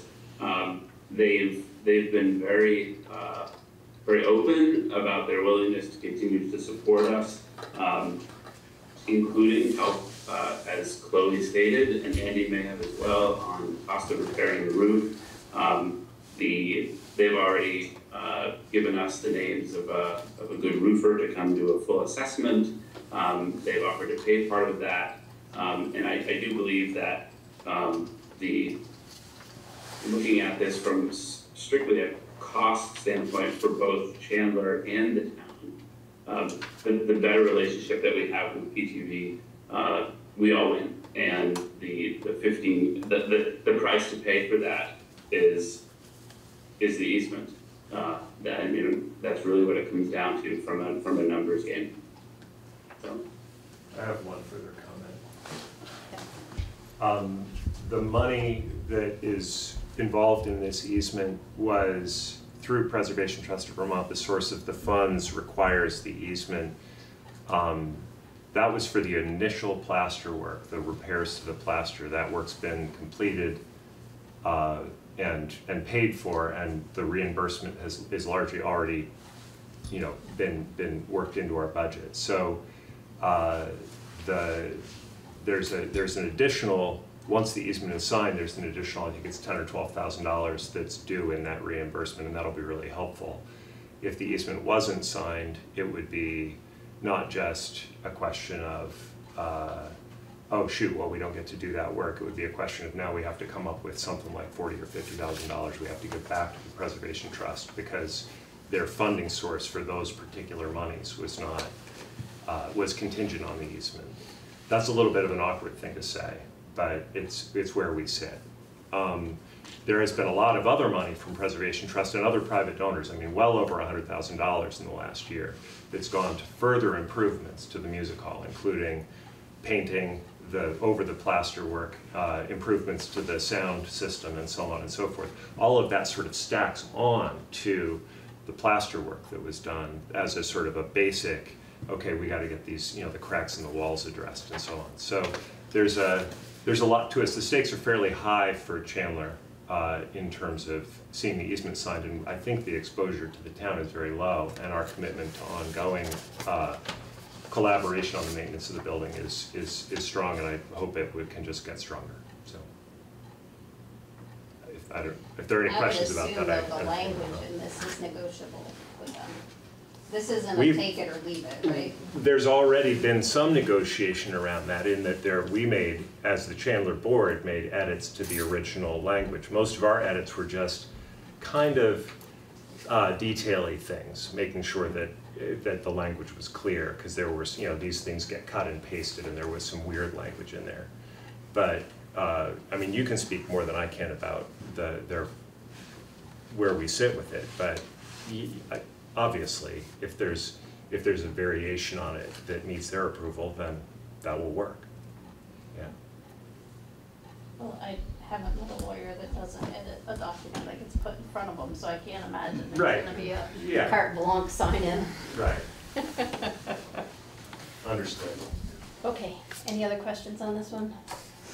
I have no questions, but I would like to thank the Chandler board and the director for all their really great work on the hall. I was just in the hall last weekend, and it is really beautiful. It's looking good. It's the change is really, in one sense it's dramatic, but in the other sense it's like, it looks like it did before, but the way it should have looked, instead. And it's just it was very nice to be in there, and the new sound system is remarkable, and just the fact that you're really nurturing this relationship with the Preservation Trust of Vermont is great for Chandler, it's great for the town, and I'm just so thrilled that that's going so well. So thank you so much. Thank you, Ed. Thank you.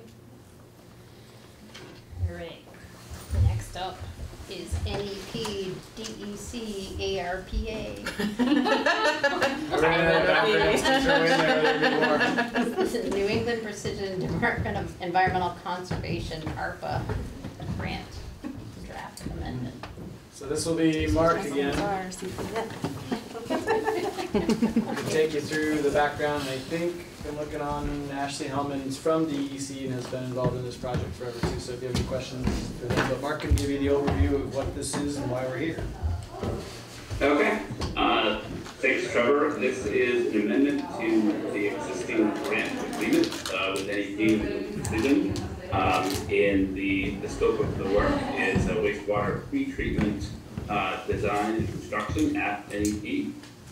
The reason for the amendment is to correct some administrative errors and omissions and provide an update to a couple of the sections. And we, as Trevor said, we have Ashley Hellman here who's responsible for managing this project for the DEC. She's an environmental analyst.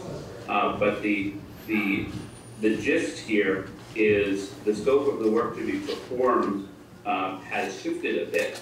And the reason why, and correct me if I'm wrong, Ashley, was the testing that was put into the original grant agreement is not applicable to NEP. It was done in error, in fact. So it had the wrong metals that were going to be tested. So it was a matter of making the correction so NEP would be, in fact, testing the correct metals. So that is part one. And the remaining, the big notable changes are the we're going to 90% for the completed basis of design of the wastewater pretreatment analysis from 100%. And the reason why it gives NEP an opportunity to make amendments and to resubmit that final completed design. And Ashley, you can nod if that's correct. Yes, excellent. So the essence of this amendment are those two things. There's some additional language we've taken great care, the town manager has taken great care to establish a sub-grant agreement that makes it very clear that the town of Randolph is a conduit of this grant and plays a very limited role and capacity to make sure that that NEP is in compliance. So the next section that is going to be adjusted sort of spells out who's responsible for a couple of little details, which is, if I get this correctly, this is part H, Ashley, and it's ensuring that the plan of operations of addressing the following, the way it reads is how the sub-awardee will inform the municipality prior to the new system coming online. And what I'm recommending is that we add some language in the sub-grant agreement, and an iteration of that was sent to Trevor today for your consideration to spell out that it is in fact NEP that's responsible for that, and sort of ties into the fact that this whole section of Part H 3.1 is really all NEP's responsibility to do, and it would go in the section in our sub-agreement that spells out what NEP's responsibilities are versus what the town of Randolph's responsibilities are. And the other aspects of the amendment, and if you have questions specifically, Ashley can address them, but it's really about compliance and the way the reporting is going to, for the deliverables from NEP to Ashley at DEC. And some of those amendments, again, goes back to the fact that the established numbers and testing wasn't applicable to NEP, so they needed to be adjusted. And the final section is, in addition, it's called J, which is really just, if I get this correct, it is, J is a template it's essentially a report form that was added that's being added to the agreement, which is used by NEP and it's reporting to us, but we've established the way communication goes essentially from NEP. We are the conduit. It runs to Ashley and her team as our responsibility, which is to make sure they remain compliant. I see it's my job to make sure that all this information is flowing correctly and satisfying Ashley and her team at the DEC. So this part J, again, any little adjustment to the grant agreement requires an amendment. So it's simply just adding this section onto that said agreement. So I think that's it. Ashley, did I miss anything? No, that was great. I would say that but there's a chance that this will get amended again. Should I go into that right now, or should I wait? Well, you can, yes, absolutely. Thank you.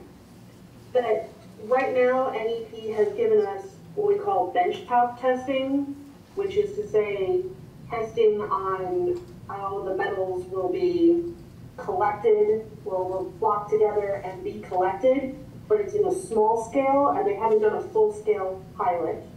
Right now, in the grant agreement, we have that they're going to give us a full-scale pilot. We're looking at their benchtop data now to see if that's sufficient to prove to us that they can just scale it up and therefore not have to commit to a full-scale pilot, but rather just commit to the full-scale project. So if it were to be amended, if we were to add more to the amendment, it would just be taking out that pilot project requirement. It would not be adding anything in. Is that another amendment that would come after we do this one? Or are you asking to change it again before the board accepts it? Either. I am open. It's my recommendation that you are open to your opinion on this, but we hold off and we wait until we hear back from the DEC on whether they're going to be requiring that additional component, at which point we will then agree to the terms of the final amendment. But the objective here tonight is for you to understand the scope of what this is. This also buys us a little time to make sure we get the language correct in our sub-grant agreement with NEP. But it also gives you an opportunity to ask any specific questions you might have due to the complexity of what this pre-treatment design and construction is. As much as I try to understand it all, there's a lot of moving parts in this project. So now is the time for you to ask some questions if you have them with Ashley. I'm sure either Ashley or a team member would be happy to come back another time if there are additional questions, or we can very easily communicate by email. But this is an opportunity to ask a little more specific questions that you might have.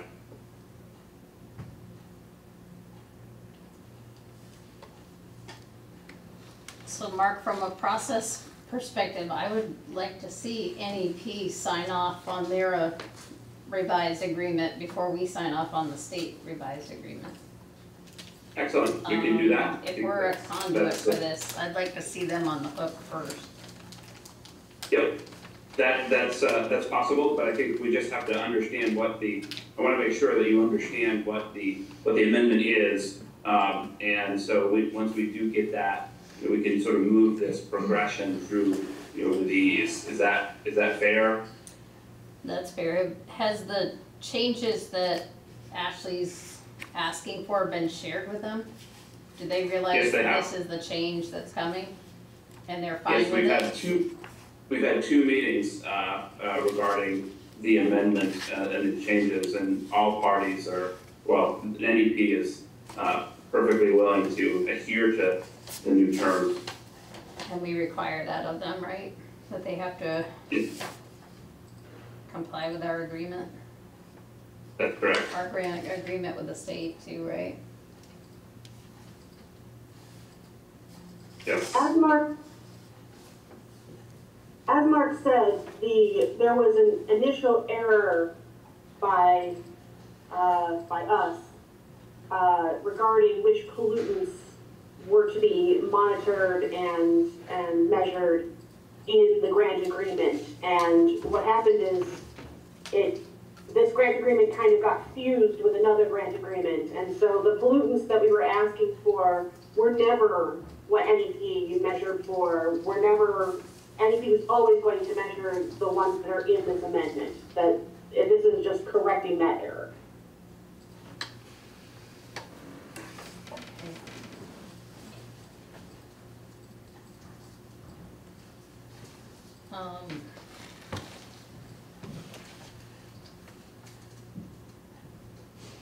Does the select board or Trevor have any questions now that could possibly be answered by Ashley? And if not, it sounds like we finalized our draft on the sub-grant agreement, and given that NEP is going to sign that, we'll get that signed. We'll wait for Ashley to get back to me regarding the additional potential to add to this, and we can perhaps table this until the May meeting. Does that sound fair? I think it does. I do as well. Yep. Okay. All right, excellent. Well, thank you. Thank you. Thanks, Mark. Thank you. Thanks for waiting it out, Ashley. Thank you, Ashley. Thanks for waiting that one out. Thank you. Exciting business on the town of Randolph. Hey, I like the Chandler. Nice. Thank you. Is that your last one, Mark? He's right now. No, I have one left, the empty one for the Playhouse. I will remain. I can handle that one for you if you do wanna go. Oh. That's fairly What's standard. that face? Well, Oh, wow. He's gonna be excited or feel like we're unless you guys actually have questions or or feeling rowdy about it, in which case he's gotta stay, but if it's peaceful. Yeah. Are you guys okay with that one? That's pretty straightforward. If you're good, I may back out, actually. Alright, when we get there, it's very. We can call you if we have a challenge. Sounds good. I've got my cell phone. Thanks, Mark. Thanks, Mark. Take care.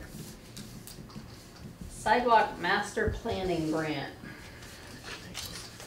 Jeff. I'll start with that one. I agreed to work with the Bike Walk Randolph group, but I haven't spent a whole lot of time, so I'll just give a basic introduction to it, and then I think Mary Ann can help with any details or any questions, but it's really not a grant. T-Rourke has funding to help towns work on their bike walk master plan or sidewalk master plan, and they basically do the work. They have a process they follow where they do a survey. They're working with 2 towns right now, which is us and Hartford, and they basically write the grant, I think. I mean, you can Yeah, they correct me really, if they I'm really wrong, but do everything. They do all the Yeah, work. They there's do no a survey cost. with the residents. They pay to have a meeting with the town. It's with as many people that are interested to give input. And the real interesting thing to me is with the survey, they have a grant that will actually pay certain people with income qualifications to take the survey. And that they're focusing on trying to get the people that might not usually take a survey, or the underprivileged people, to really get the focus on what they would like to see, or if it's meeting their needs in the town. So I think that had a kind of a short window, but so I don't know if you know if that was still available, but I think it is. That was through the Department of Health. I think it was stipends to encourage people to come Right. to the public meeting and offer input Right. to Rivers. Sure. So the bottom line is what the town will end up with is a master plan, a sidewalk master plan that will just help get other grant funding. But this one really doesn't cost the town. There's no cost to the town whatsoever. There's some volunteer time, and mostly done by the bike walk group, that can report back with the findings that they get. And of course the draft that T-Rourke delivers after collecting the information will be brought in for approval. Does this look at the entire town? There's a scope of work that I think Trevor probably has. There have been meetings. So I'm the co-chair of the group. John Kaplan is the other co-chair. And he's met with, I think, Jeff, you were at some of those meetings, and Rita from Two Rivers. So it's actually a walking and cycling master plan. These are big projects, and Two Rivers had funds this fiscal year to assist Randolph in doing this master planning, and they're also helping, I think it's Hartford, rewrite theirs. It is Hartford, yeah. But there's no cost to the town. It will just provide short-term, intermediate-term, and long-term goals on biking and walking infrastructure. There's no commitment to any of that. It's just really a planning document. Yeah, it focuses on existing sidewalks that might need some renovations, and it is town-wide, and at least they're trying to get people, from around the town. There's not a lot of sidewalks in the other villages. They're mostly here, but, part of the survey could be, I'm not 100% sure it is, but where the areas are outside of the village itself where sidewalks would be beneficial. But I'm almost thinking like that strip along Randolph Center or the college, up in that area. They talked about doing it in East Randolph down 14, but there's not enough right of way there. And when they realized they'd have to take the front steps off the building that used to be the old green store down here, that kind of got lost. But they have looked at it down there. And we do have a sidewalk inventory that Josh gave me. I'm not sure if you've seen that, but I haven't looked at it in a while, but we'll make sure that that kind of comes into play as well with what work's already done. They're really focusing, I think, on people that pretty much do a lot of walking in the village or want to do more, which is a lot of the elderly at the elderly housing that we have around the town. So I think it's important if we're gonna do this plan that it cover the whole town though. Yep, Cause we constantly get hammered that we are only doing the village. Yeah, it should cover the town, and my understanding is that they're looking at least the center of Randolph Center and East Randolph, the village area. So they would be looking at that from a planning perspective and making recommendations that the town can agree or disagree with and do whatever they want with them.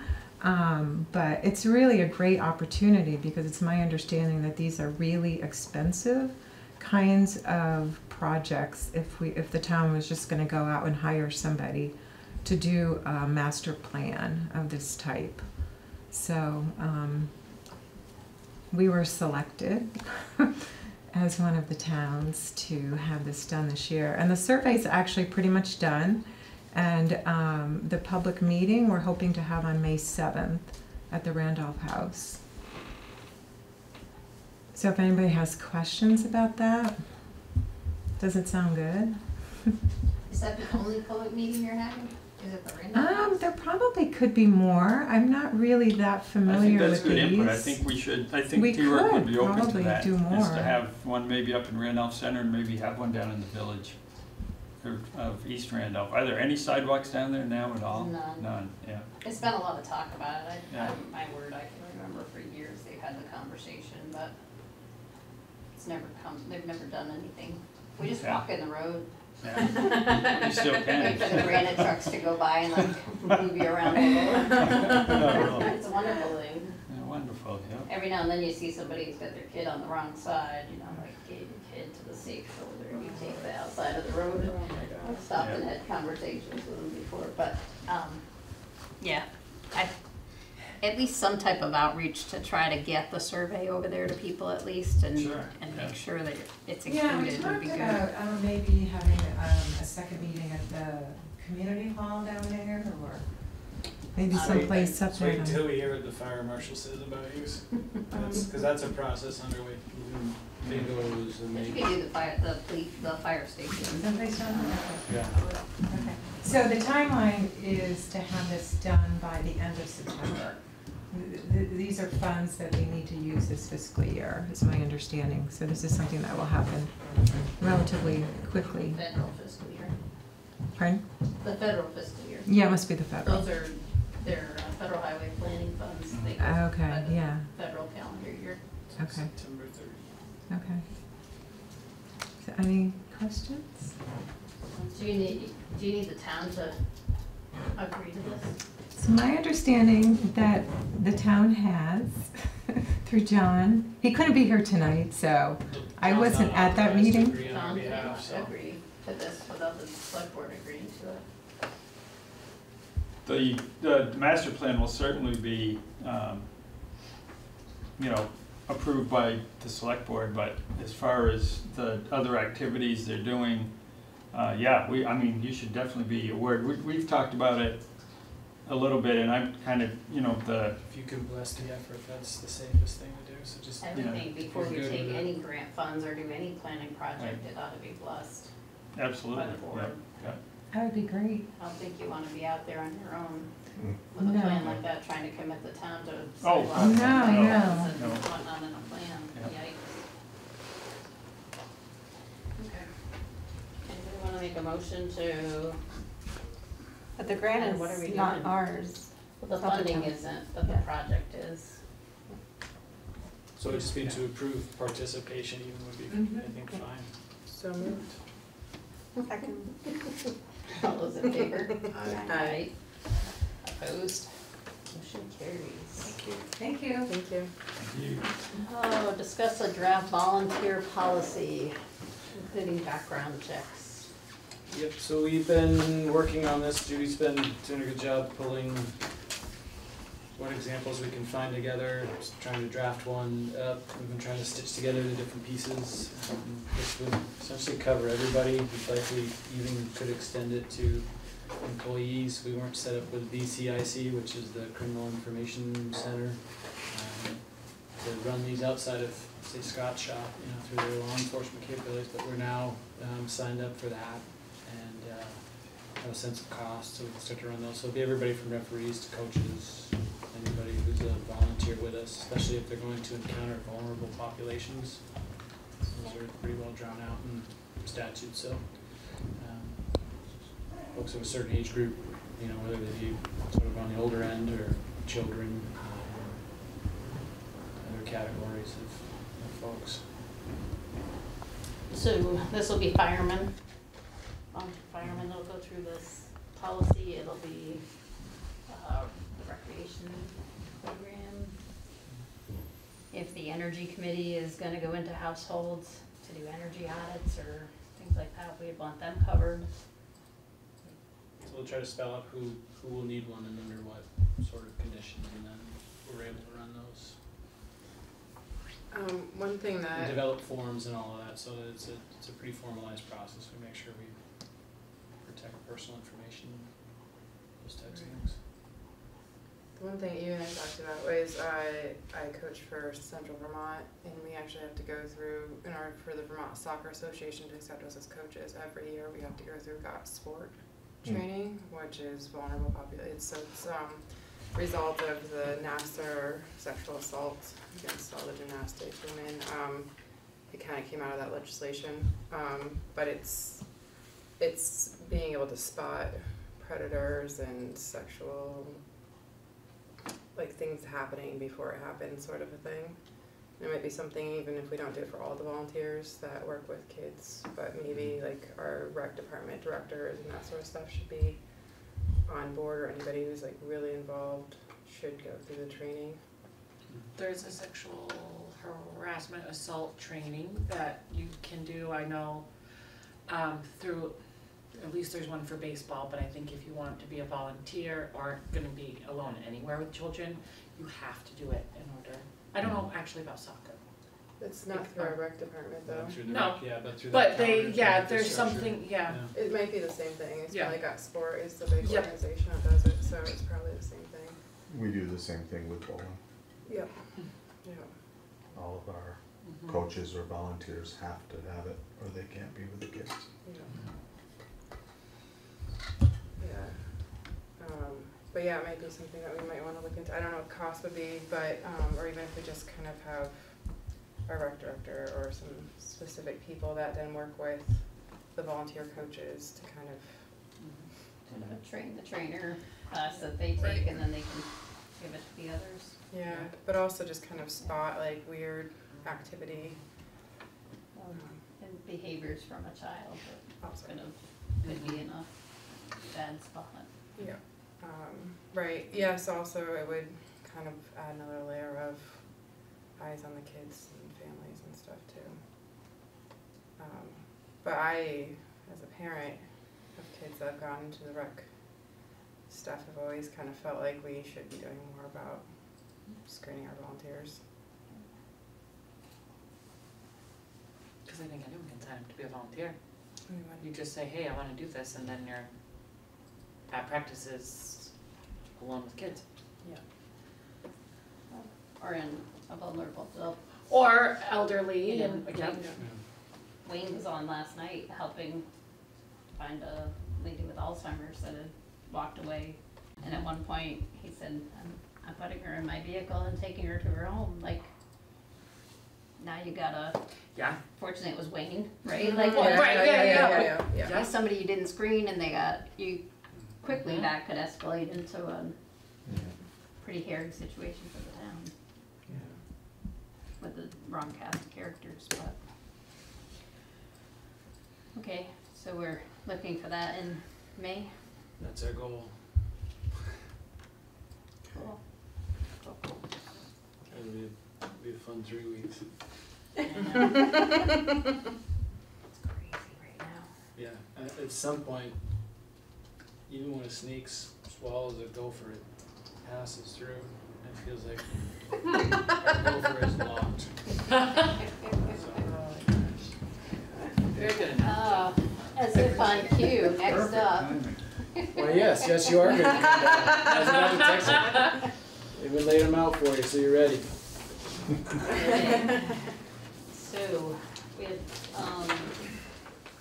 dump truck replacement plan, and a grader that went down. I've got them listed as two separate items, but if you're good talking about them as sort of one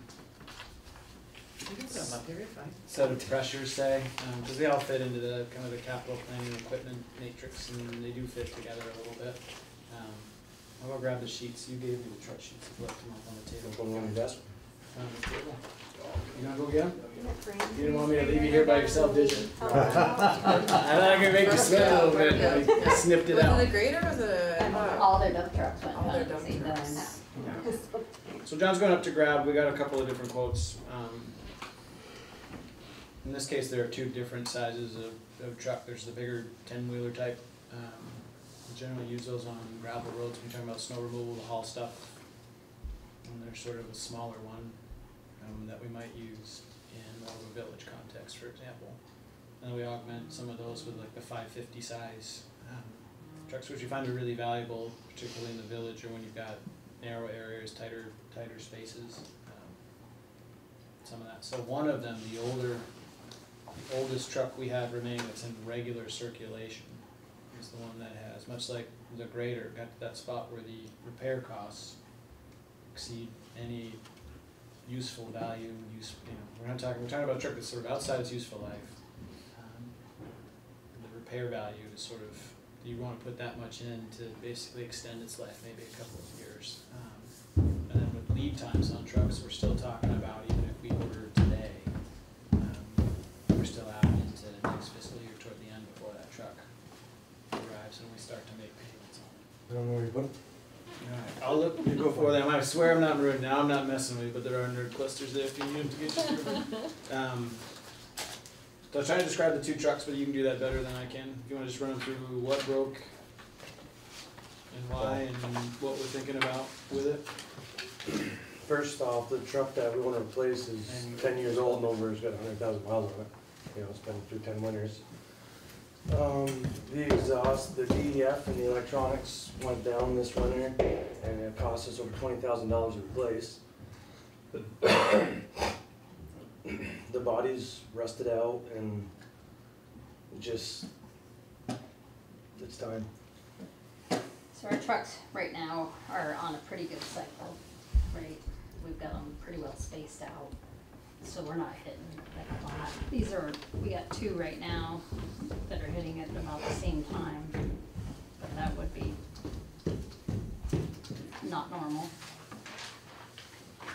They're on my lunchbox, right? Or I didn't tell you they were. That's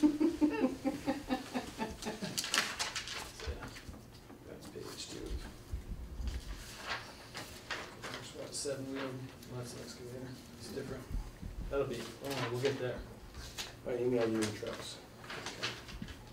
This, what is this? That's the grader quotes. No.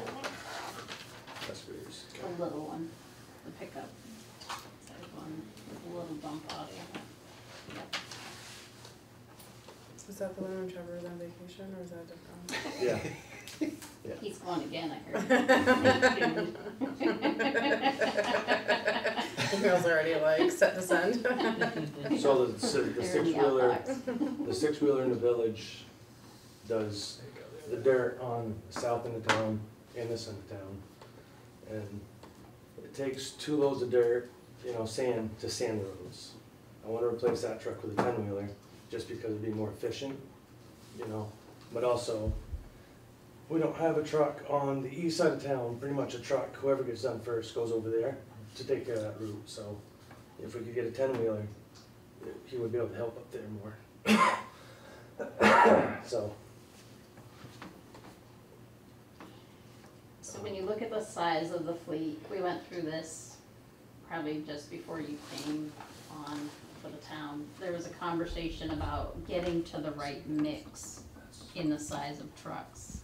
remember this, the whole conversation about, oh, we need some smaller trucks that can get around in the village streets easier, and the bigger trucks when you gotta go from like the Randolph Center garage all the way out Clay White Road to the end, you need the capacity to handle that. And you needed the right mix of larger trucks for, like when you're bringing in the sand in the summertime to stockpile for winter and whatnot. Switching that smaller truck to a bigger truck, does that throw off the mix you need to meet all the needs? I mean, honestly, we would benefit from it as well, hauling material in the summer, hauling our sand pile, our stockpile, ditching, the current of floods that we've had, just having a bigger truck. It's nice in some aspects to have a smaller truck, but I think some of these trucks, especially in the village, are too big, for some of the small side streets that we plow. The 550 that we got, we replaced the 350 with. That works awesome. I would suggest leaving a 6-wheeler with a wing to do all the main drags like Beanville, Park Street, Elm Street, Central, Forest. And I would suggest, I think we could plow the majority of the town with that and 2 550s. I think there'd be less property damage, in intersections. But I think everybody should equally share in their lawn being peeled back.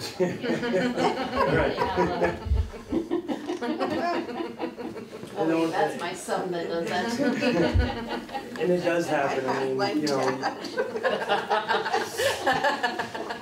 everybody knows that the edge of the road's there, but it's hard to see when you got a foot of snow or 2 feet of snow. They've been going around the last couple of days cleaning up, and I think we're doing a really good job, but, so anyway. So you need approval to look at ordering these, but the larger truck won't be here for another 14 to 16 months. So yeah, so correct? even if we ordered a truck today, we wouldn't receive it until April of next year. So, that being said, we've got one truck that's 10 years old now and the other one that's 9, Do you wait the, 2 years before you replace both of them trucks? Because even if we ordered them today, like I said, they won't even be built, like the truck won't be out of the factory built until end of the year, so. So on the trucks, what you're looking for approval tonight is one large truck and one small truck? Yeah, a 6-wheeler and a 10-wheeler. And we'll develop, we gotta still develop the funding plan for that fully, and some of that keys in with the next conversation as well. Because at the end of the day, the Highway Equipment Reserve doesn't have the funds currently to pull these off, to pull one of these off, let alone multiples. And so we've got to figure out the right combination of fund sources. That could be everything. But some of it could be, like, with a lot of our trucks, we financed them and made an annual payment for And we have pricing 3 on. years, 4 years, 5, whatever And we the nice, chose to do. and the nice thing is that, the other 3 10-wheelers that we have up in the center are within a couple of years old, so these next 2 trucks, we'll have a pretty good gap before we have to think about replacing them, so. And build the reserve back up. Right, exactly. So you're talking about 55,000 a year for 5-year on the 6-wheeler. They quoted us at 6 years, but through Quirk State statute, 5 years is the max you can do before the voters have to authorize borrowing. And then probably about 60,000 for the 10-wheeler. So that would be covered.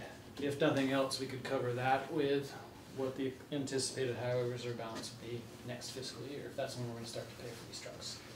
Puts us a little back in terms of saving for whatever's next, but it does cover those 2 truck payments, and if we're out a couple of years with that. And we're at a spot with, after this nugget, we'll have turned, much like the crew itself, we'll have turned over just about everything in there. Well, but it needed it. Yeah, Like and we're, this next conversation that we're gonna have, which we might as well blend it all right in. right, Our new grader is 15 years old.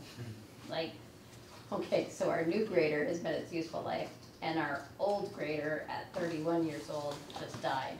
So The crane broke. it's, so let's bring in the, before we make a decision on the trucks, I'd like to get the whole picture on the table. yeah. Because it's there's actually 2 more pieces of equipment that we need to also consider, which is the grader and the excavator. And they have all these have big price So these are tags. the 2 excavators. These are the 2 excavators. But as everybody saw this winter, the grader was in use all year long. I think It's we've no plowed, I think longer a we've honestly summer. plowed our roads with the graders, the dirt roads, as much as we did with the plow trucks, just because it was mud season, soft, you know, I mean, at least the graders, it's slower, but you can at least see the blade and see how much, you know, you're not pulling up a bunch of dirt and wrecking the roads any worse than they already were, so. But I can tell you, driving around, Randolph's roads are in much better shape than a lot of the other towns out there. Washington has some that are unpassable still right now, and ours are nice Yeah, I was and just gonna solid. click refresh real quick here. We covered, we've got more than 80 miles of dirt road to maintain. And so it's way more than one grader, one operator could feasibly pull off, without a dramatic change in service and accessibility. And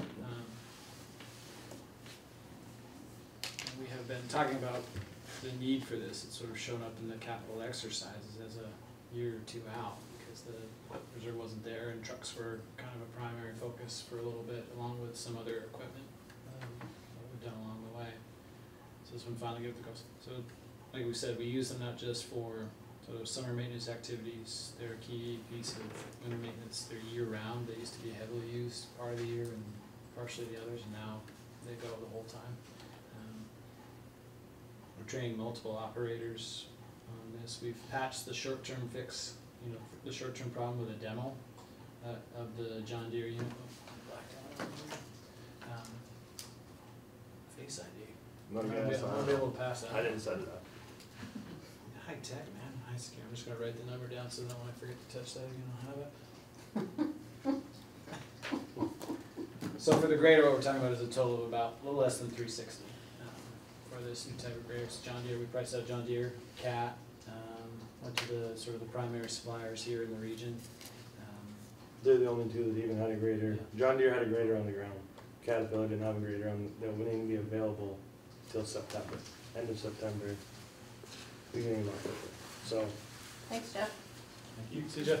yeah, you know, they allowed us to demo it to see how we like it. I mean, obviously, who doesn't like a new piece of equipment, but you know, it's the same model number, but it's got a little bit bigger blade, moldboard, a little bit bigger horsepower. Of course, it's got the, you know, the def and everything, but I think it came through with, so John Deere and Cat kind of got in a little bidding war. Cat's like, well, we can get you this machine discounted, but you won't be able to get it till when it comes in. Okay, well, the warranty was pretty good, so then John Deere asked, I mean, I'm gonna tell them, you know, so they matched the price at it was like 350,000, but then they throw in I think it's a 6-year warranty with 5,000 hours. I mean, our old grader's it's 15 years old, and it just turned 4,000 hours, you know, so that's pretty good. That's a good warranty on a piece of machinery that's got so many electronics. I mean, Yeah. you know how many electronics are on Wayne, you know, so, but. What was it? You were telling me the metric that 100 hours equals, or whatever it was. Forget what it was. 1,000 hours, or what But did it's you say? 5,000 hours. You're 1,000 hours is equal to 200,000 miles on the car. So to put it in some context in terms So. of how far you're going. So like we said, there isn't funding available for that either. Same conditions where a lease to own would be a 5-year payment. That's a pretty big nugget. Anything longer than that needs voter approval. Useful life of a grader, we've stretched them out, but 15 is probably where they should be in order to turn them over. But we can stretch the other one out longer and try to plan for a different cycle there. Towns get caught in this spot all the time where they ride the grader till it dies, and then it's a lot more expensive than the last one you bought 30 years ago. 15 years ago is when we bought the last one, and Right. Yeah. I didn't none of us remember. So then we have the excavator, which we continue to rent one each time we need it. And as we keep getting mud seasons and rain events that are causing damage, it's all the time. We have a backhoe that we share a little bit with water wastewater, but the size, efficiency just isn't there, and that is at the end of its useful life as well. Is there anything up there that still works? We're getting there. Don't get me wrong, the old grader, if that thing stuck around and they stayed, you know, it's a good piece of machinery, just it's, you know, I had him give me a quote on it, and it's like $30-something thousand to put a new crank in and rebuild the motor. Yeah. Then at that point, you got a 31-year-old piece of machinery, right? I mean, With a new crank, With that's a new gonna cause crank. all kinds of other problems. right, but at that point, if the hydraulic pump goes, you know, that's another $15,000-$20,000, so it's just, you know, yeah, it's a good piece of machinery, but it's 31 years old and it's got 21,000 hours on it, so. Didn't we put into the budget something about an excavator or something? So we talked about an excavator in the past. Yeah, we've had this conversation. And we've looked, but as much, a tracked excavator is really nice, but, you know, like Trevor said, we have 80-something miles of dirt road. We have 55 miles of pavement that we maintain. A rubber tired excavator, you can drive literally from the shop to any part of the road, any part of town. You can ditch paved roads as well as the dirt roads. We can change culverts in any way, shape, or form. You know, that everyday use, the machine could literally be used 8 to 10 hours a day. You know, that would occupy 3, you know, employees on a permanent basis. You know, in the event of a flood or, you know, a windstorm, like with all these down trees we just had, I mean, it'd be really nice instead of trying to cut a tree that's 10 feet in the air to go up with an excavator, drive up to it, grab it, and literally take it out of everyone's harm's way, you know, so. But the other positive is these grants that we're getting, Yeah. and whatnot, we can charge our own staff time and equipment to the grants. So every hour that we use an excavator, a truck, or an employee, there's a rate set for that item, and it all can be charged to the grant to help pay for it. So when we look at the hours that we used excavators, we even talking to FEMA today, he was like, and this excavator and this excavator, and all of those, our excavator should be working on those projects. And that's another way to get some of that money back into the town that pays for it. As long as we keep having FEMA qualified disasters. And I bet you believe that we will. But and also, like the grants and aid grant that comes up later, that's one where we've rented an excavator for in the past year, so it's not enough to offset the cost of it, obviously, but there's some. Well, it just sounds like some we just payback for could that. really, this would be a really useful piece of equipment for us. Yeah, and some of what we're seeing with our equipment profile, both in terms of the use and with something like this, is that, yeah, we use them for what has always been considered road maintenance, but there's a lot of like climate response, stormwater response that we end up doing, whether it's from dealing with mud to the ditching culverts, you know, sizing those to the armoring of everything, it seems. Yeah, yeah, and those weather events are not becoming less frequent, and they're not No. expected to. It's the game we're in, yeah. We need it. So the price on that, just to give you a lower one. So, no, they're both, so, Good one once that again, scares John. them first, and then we can say we found one cheaper. So John Deere, About the same. I quoted one out with John Deere. Of course, they don't make different size machines. They make pretty much one machine and it's just too big. That one is $350,000. Devlin, which used to be Doosan, is kind of like an oddball name or whatever. They haven't been in business a long time, but they were $225,380, and then I went up to Volvo, Sierra Woods up in Williston. They finally got back to me. Volvo's been in business a long time. Perfect size machine. We went up, demoed it in their yard. You know, they went right through it with us. That's the same amount. It's $225,900. So, and that comes with an 84-month warranty, 4,000 hours. So, I mean, these places are really big on warranty. Obviously, they know the amount of electronics and, you know, all the sensors and everything with the motor. They kind of have to be. So, but 5 to 7 years ago, when the electronics start to fail, is happened in prior stops in terms of the equipment, it's happening to us. That seems, for whatever reason, that's the magic frame.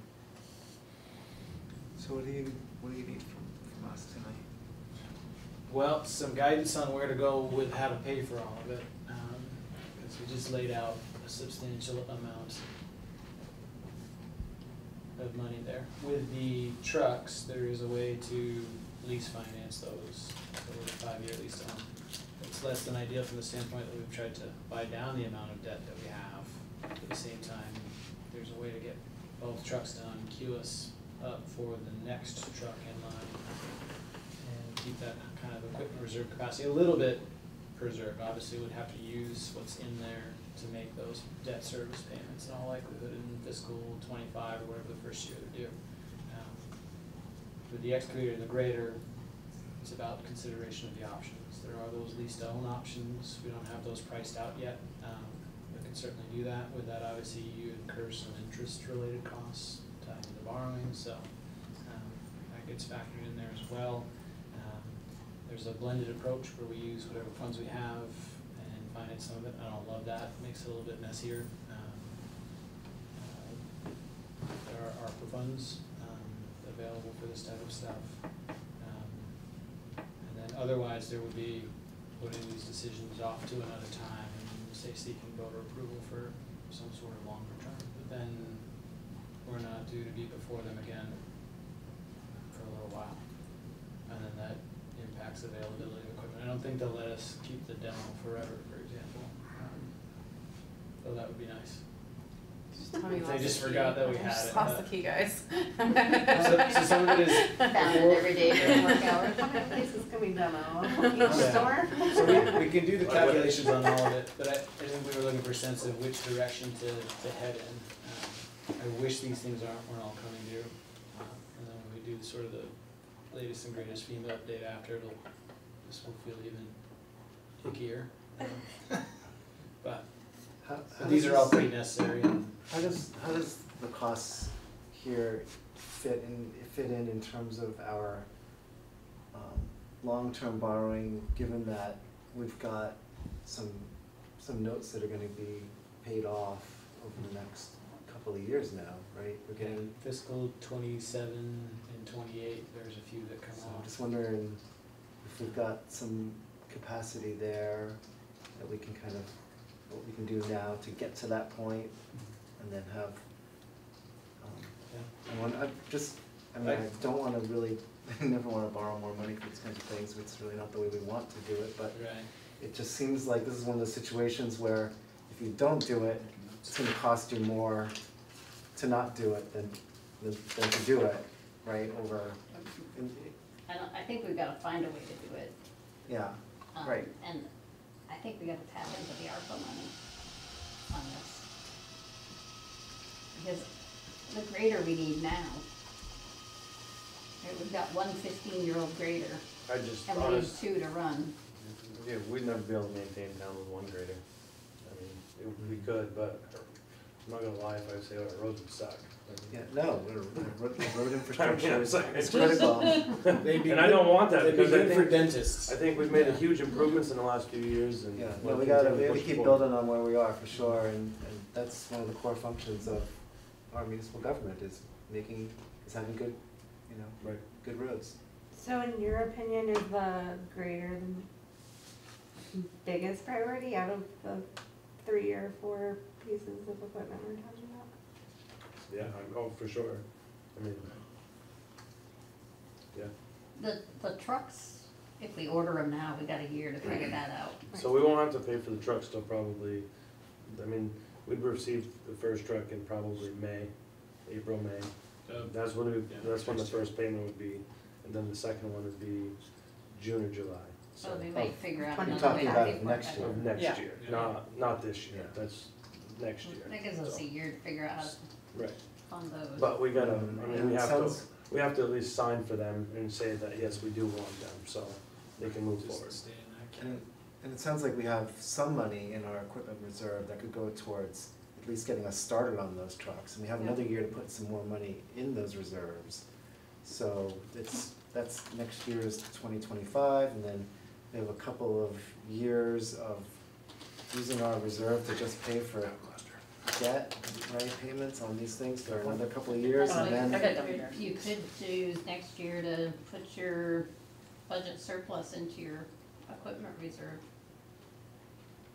to pay for those. Yeah, voters did authorize, that was, you might be thinking about that, as opposed to some in the budget, there was a change on the warning that the surplus percentage would go into the equipment reserve if we had one, If we have one. at the end of. But in March, we can See what's going on. We can put it in, right, like, we vote in March, we could make that adjustment so that the reserves all go into the equipment reserve.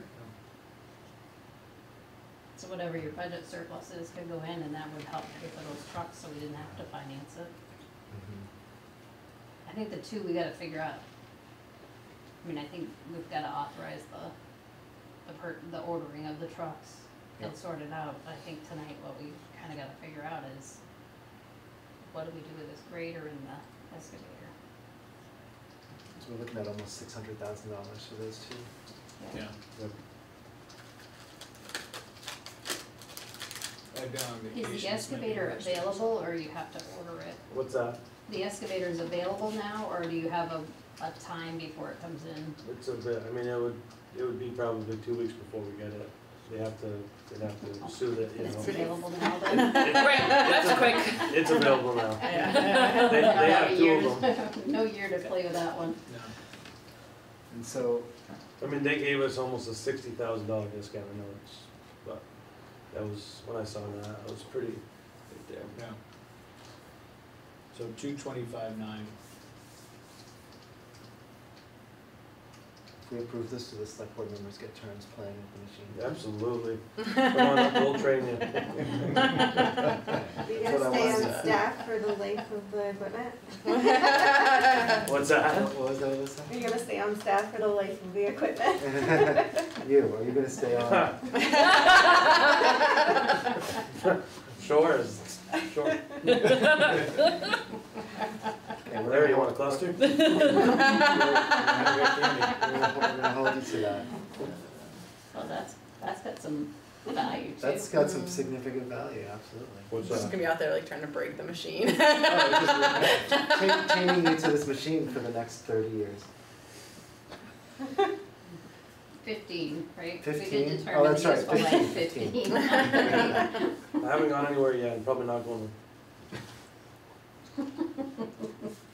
You keep threatening me though, Larry. I This don't sounds know. like, this is sounding like a better and better deal all the time. Honestly. Just keep going, see what I'm saying, yeah, that's, so we could authorize the purchase of the excavator tonight, and then.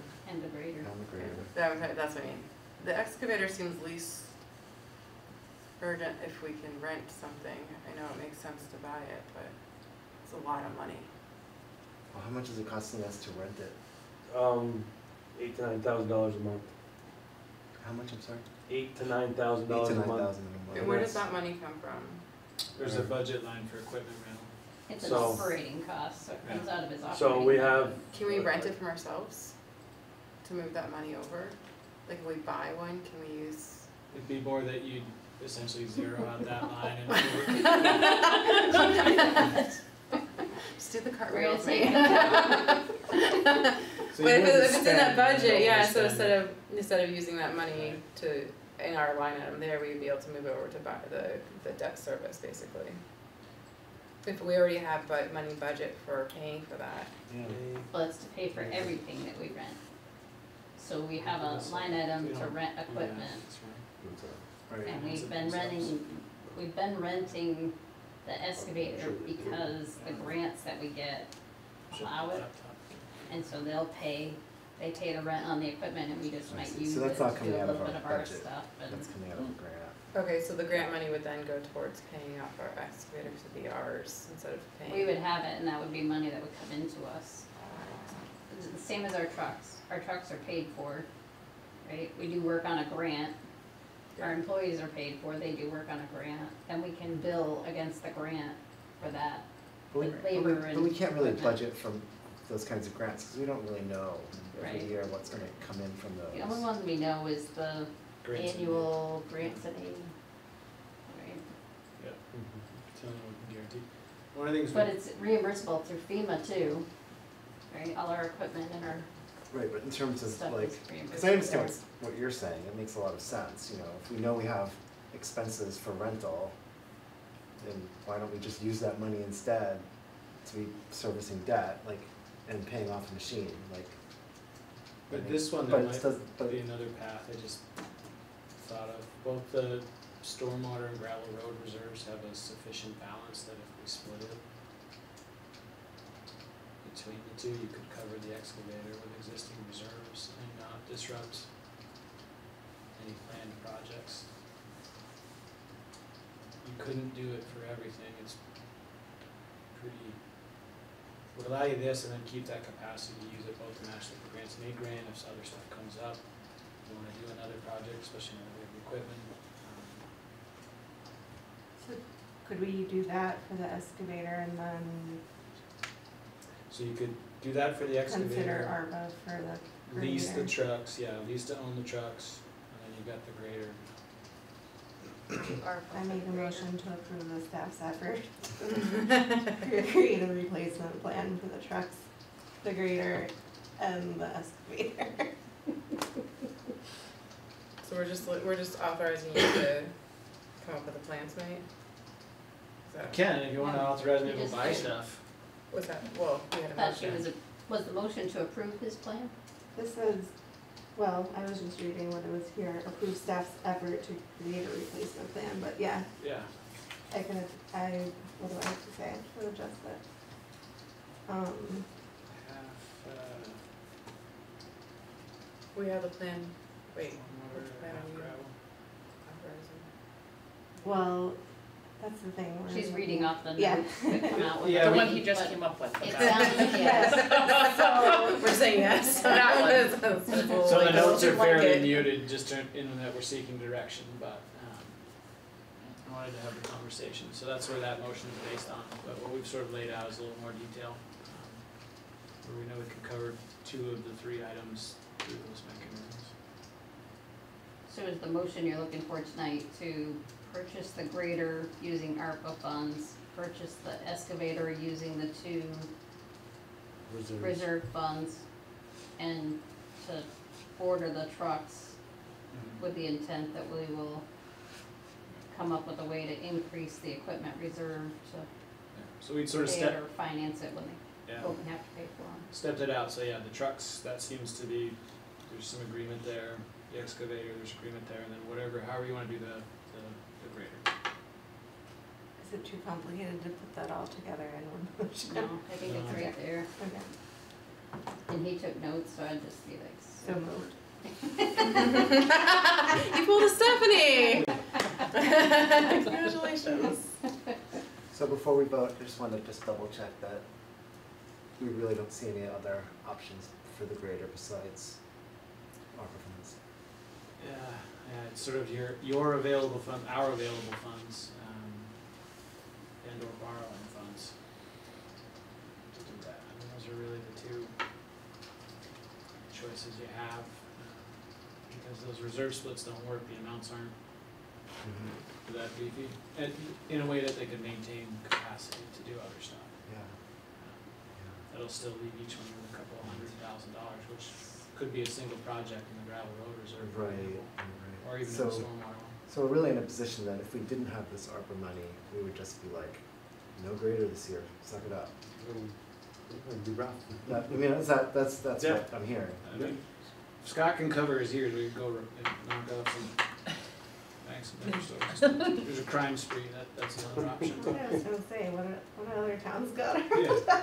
Well, yeah, we go steal one from somebody else. Spray paint over their town name, okay. But no, I think those are the primary ones, so we can look at that, we could see what a lease to own looks like, but not gonna be cheap, and then you actually will have added that problem to the highway equipment reserve. So we can solve the truck, it's one of the things, we can solve the truck problem through what we know is coming in, and or with the time we couldn't solve the truck problem in a $75,000 to $90,000 greater payment on top, or whatever that works out to be for 5 At years. least for 5 years was $78,000. So, yeah, figure about Or 80. 79. So we can figure out 2, but not 3. Can we hold off on the excavator and use that plan to buy the grader, or at least pay down some of that grader, and then add a little bit of ARPA funds to You it? can't get the grader in that fund. Yes, Because of you the can, because it's doing the classification. ditching and whatnot. Gotcha. Yeah. The rational nexus isn't strong. So, And we can't do one dump truck and a grader. we don't have to worry And about we paying don't. the dump truck yet, so. Right, but. We're gonna make payments on the trucks probably, Mm-hmm. or do something where we take, carry forward and put it into the equipment reserve to pay it down. So we haven't figured out our FEMA costs though, that we were talking about using ARPA funds for. Yeah, and they were a chunk of it, and they're gonna be a bigger chunk of that. So then if we buy this grader and then we pay FEMA, we've pretty much used almost all the ARPA funds at that point. We're gonna be down to like a couple $100,000 maybe. Could be. Really could be, yeah. The positive is we're sticking with the intent of the funds. You know, the other positive I just thought of is our staff loves the fact that they're in equipment that doesn't break down and leave them stranded throughout town. And unfortunately, we did not have a good replacement plan for anybody that was on top of it. But I was there yesterday when MTE delivered the new sidewalk machine and the attachments to use for other things, and Reg was right in there just grinning from ear to ear because he doesn't have to work on that sidewalk machine anymore, so that's employee retention also, but, it sucks to have all these hit at the same time. I don't see where we have a choice. It's more of I think our choice is on how do we pay for it. Right. It really does feel, I know. yeah. Or dramatically alter the service and the reliability of said service. We get as far as we get until that 15-year-old grader gives up the ghost. The 15-year-old grader's gonna be on the side of the road this summer if it's gotta keep up with every road by itself. Or down over the bank. I don't think even old Tunbridge Ferry can pull up that very Talking about the FEMA, what? What? What's Okay. the FEMA thing? So- Well, the idea is some of the FEMA money that we'd have to pay would come out of ARPA. Oh, we have a So- match on FEMA. Right, and so if we do that and the grader, it pretty much takes out any ARPA funds for the most part. It's, there's some data going to them from today's meeting, and then they'll be able to start paying back, reimbursing us on some of that, and we'll have a better idea of what our match is. Because we went over like, when we riff-raff a section that wasn't done like that before, it's 100% funding, not 90% like we had estimated. So that's why he said we're not sure exactly what it's gonna take. Right. Because some of them, and then some of it, they said was only 15% reimbursed. So, but we haven't hit, and the only place we might hit that is on the North Randolph Road. 15% match on the North Randolph Road? Not on the whole thing. It's on little pieces of it. But That would not. what we don't know is what that looks like. Right, that's where it doesn't feel good to use the ARPA money without knowing that number. And so the other option is to buy the grader but lease it. Would be the only other option. So we have ARPA funds for it, or we lease it. There's not 80,000 sitting there to make that payment though. Right. Without putting a huge damper on the operations budget of the highway department. If you lease to own and start it with ARPA funds, you bake in whatever that payment would be as an increase in the first year you're not using them. It's that's a future impact. It's doable, it'll work, but that adds in, I don't know, about a penny on the tax rate by itself. What would happen if? Based on reappraisal. Sorry, what would happen if FEMA came back larger than we expect and it goes, so we spend this, we've already spent some ARPA funds, we spend this for the grader, and then we only have this much left, and FEMA's more than ARPA, what would that? You see what I'm saying? We might be asking voters to approve something to borrow to cover that anyway. That's how some of the towns with more greater levels of damage in terms of the costs, so they had to sort of consider what they're doing. So You know, that would beyond be- short term. Because of what's going on Stock Farm Road, for example, and North Randolph Road, even if we saved the rest of it, I don't know, it may not be enough if they go all the way to the nightmare scenario. And it's, you're gonna borrow one side or the other, Okay. right? And so, you know, so we gamble it now. Buy the grader using ARPA money if we've gotta have more to make the match. Deal with that when it comes in. Cause it may not, we may have enough. By the time they get done, we're gonna be looking at some other mitigation stuff and I don't know, we were trying to build a plan in case that all of the damage on the Stock Farm Road belonged in the July event, because that's 90% funding versus December event, which is 75% funding. So there's a lot of variables there that they, I mean, they were buying what we were putting down. They just had to go back and get the leadership to buy it, but that's an unknown at this point, but it's always gonna be an unknown. They're the same numbers, right? We gotta make the same numbers work, whatever they are. Using the ARPA money now, we don't have the interest. So we get to what the FEMA number is. When we get to the FEMA number, we'll have to take a step back and figure that one out. What is our plan forward to making sure that we're not in this predicament again? Just because this is almost like $1 million on the table tonight of just equipment being shot all at once. Is there a plan in place to kind of make Or beef on that a up? rotation. No, I know. It's not, no, it's not, that's not like an accusation towards anybody, but like, you know, like in what happens in 7 years, I is you hit apologize. another cycle I'm where just, everything is I'm broken getting again. there. But that's where we're getting the replacement cycle. So we are trying to put a plan, yeah. Yeah. I mean, I know it's hard to Figure beef it those out. up and I know there's been years of like lack of saving money for equipment and taking care of it. So I understand it's just a perfect storm. It's absolutely no accusation. But we don't wanna have this happen again in 10 years to another select board of surprise. Well, we're really sitting here and both graders should be replaced. Right. Our new grader is 15 years old. Yeah. Which is the useful life. Right, and so how are we preparing for that one to That die one like in is, 2 years? after July, it's gonna probably get a makeover. It's gonna cost $18,000 to $20,000, I think, just under 19,000.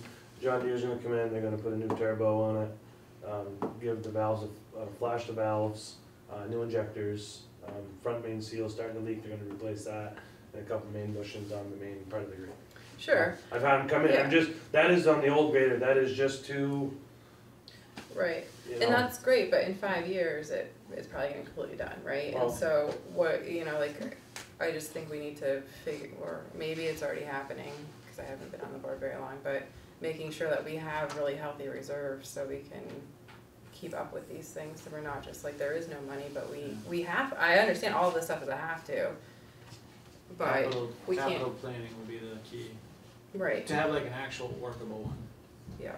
We've had some that maybe cover a year or two, and then you get up to year 5 and this is what we hope. Or something happens, Right. like, you know, like we have a crazy storm and our equipment takes a lot of abuse, and then we are kind of shortening that cycle of what typical use is, right? I mean, so I feel like we need to have better reserves in place so we can. We won't get 30 some odd years out of a grader again, cause we're using them year round now. Exactly, this is kind of the Type point thing. I'm So, trying to yeah, say, is like. your useful life has gotta be adjusted on those. Right. And figure it out. Exactly. So now, step outside of that and start looking at all the other pieces, like, you know, fire trucks and cop cars. those in the, you know, the police have some, water sewer has some. Town manager vehicles. They don't need one. He doesn't drive it anyway, all the I staff know, there, I know. so. I haven't been in it in months, we can probably live without that. I think we should probably move this along, even though it's fine. Okay, so we have a motion and a second on the table. So the motion specifically is, use ARPA funds to buy the grader. Order the 2 trucks, which will be leased, and use the reserves to buy the excavator. some really, Yeah, so we're all the clear. trucks, we haven't decided they gotta be leased yet though, right? We're gonna look at whether this year's reserve money and transferring next year's carry forward into the reserves would do it, but we will But we're not finance it, making- worst case, we'll have to finance it. Right, but we're not making, Yeah. we're not, okay, so We're we're not just, we're deciding. ordering the trucks, we're not deciding anything else other than that. If because there's a it's- way we can maneuver everything to be Right, able to yes, no, you're, of not course. finance, we'll do Yep. it. Everybody clear on what is on the table? All those in favor? Aye. Opposed? No. Sorry, guys. Motion carries. Who was the second? How about Alyssa was She made it. the first and I'll second. Alright, next item is the UTV agreement and trailer purchase proposal. So there you go, Sal. Take some for the road.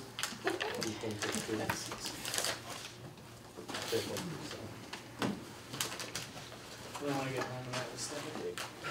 I won't wonder why, but Take it, Thomas. I'll bemoan my bad decision making. Good little cleaners get those. I'm gonna go home and good night, guys. Oof, that was not very kind. What's that? You said you were gonna go to bed. Well, by the time I get home, you guys will probably be gone. Oh, yeah, maybe. Have a good night, thank you. You haven't seen their list. What's that? You haven't seen their list. See you, John. Thank you, Still guys. going. Just wanna make sure we touch base, this is another one of those things that I wanna get done in the air supply for a little bit. I am working on an agreement that has some of the guidelines that came out of the last conversation. I mean, it said there might be a proposal related to a trailer as well, and if there is, that would be good to get it now, so it's incorporated in any agreement. There's some equipment too, that we need to And maybe put some in there, equipment on that, so. so it's all in there in your.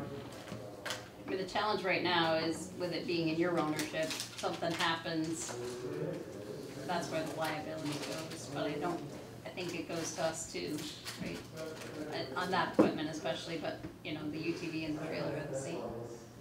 So we have a trailer that we're looking at, that the department, the membership would like to purchase. But we're trying to do things differently and come to you before purchasing it. We have a price from Lucky Dimmick's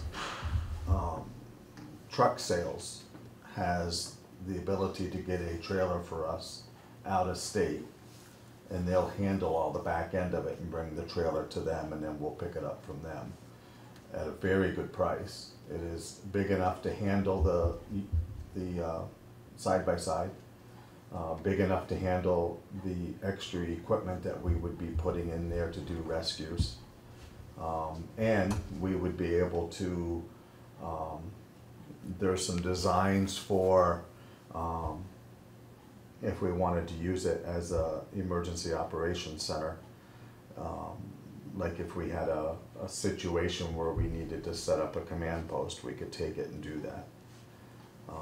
Where we can have maps and we can have this incident that you heard about last night could have been an all-night situation where we had this Alzheimer's patient that had walked away from her home up in the country and they had no idea where she was. It turned out really well that I came across her heading to the house, but it certainly could have been a heck of a lot worse, where we could have brought that trailer in, set it up, and used it as a command post. The state police were on their way. So what we would like to do is to get the permission to secure the trailer before it gets sold out from underneath us. But we're coming to you guys first before we did that. Have you looked at any of how other departments handle moving those trailers? We have, and pickups are probably the best scenario. Right now, we have the ability to do that with private pickups and or if we needed to secure we've talked with John before that if we needed to get a town pickup in to move it, we could do that. Personally, I don't think hooking it behind a fire truck is the right answer. I don't either. So we've kind of ex-nayed that, that's not gonna happen. We can't put it behind, if it's town, if town has ownership, we can't put it behind a private pickup for insurance purposes, but, so, that's where I was kind of like, now what are we down to? So, you would get toned out to some event that you Well- felt the trailer needed to go, and then what, reach out to John And coordinate it that way. and see. I mean, like Brookfield the other day had a situation last week where they were needing an ATV and we Yeah. couldn't go. So they ended up having to get a private ATV to go up and help bring this lady out of her home because they couldn't get the ambulance to her. Yeah, let's not use that as the example. The details don't quite match on that one, so, but, I think moving it there, moving it to a site where it's needed is an issue, and then we would just need to look at what does that look like? Like, is the highway department gonna be on call to be called out to move that? Is, like, what that? We would just need to have some, like, communication plan or something, what is that? What's the protocol for you, when you need it, how you get it?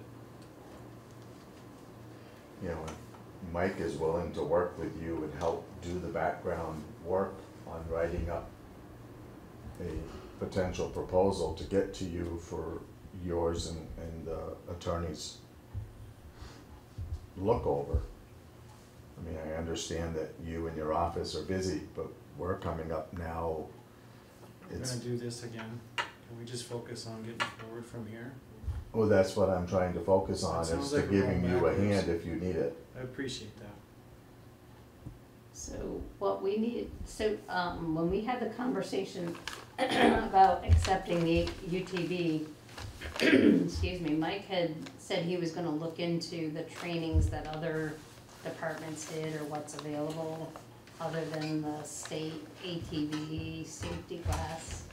We'd identified the ATV safety class, and he said he knew of a couple other departments that had these and was gonna talk to them about the trainings that they give to their members and how they make sure, like, they're only, like, those that are trained and know what they're doing. Correct, Cause you're talking about putting a water tank on it, correct, right, which is gonna change your center of gravity correct. and how you respond, like on hills or It's embankments. manufactured that way Yeah, with it. the wrong person in it, right? Absolutely, We're I don't gonna be- disagree with you, there needs to be proper training. Yeah, and did he have any luck finding somebody that had one and what they I'll have to get in touch with use? him. Okay. I thought that was. Somebody coming was from- just in the news, St. Albans, was it? St. Up that area with the training they did that was around theirs.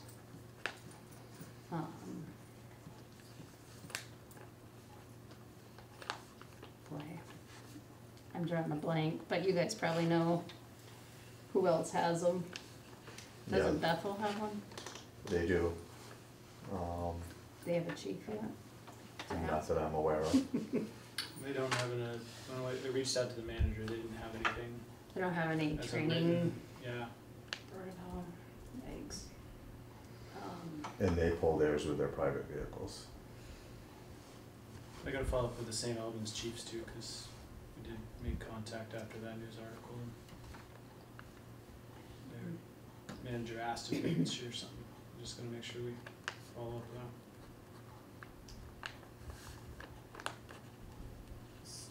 So I would say if Mike can find samples of these type of agreements or whatnot, that would be helpful to have as a resource document. And the document should include the UTV, the equipment, cause we talked about its, extraction tools Is that right, Wayne? That was purchased by the department you're talking? Yeah. Yeah, it's two. Well, by the nonprofit. Correct. Right. It's two, pieces of extrication equipment that was purchased. So if you, I mean, I guess if you want them on the trucks and wanna be able to use them, they probably gotta come over in this agreement too, so they're insured Mhm. and covered.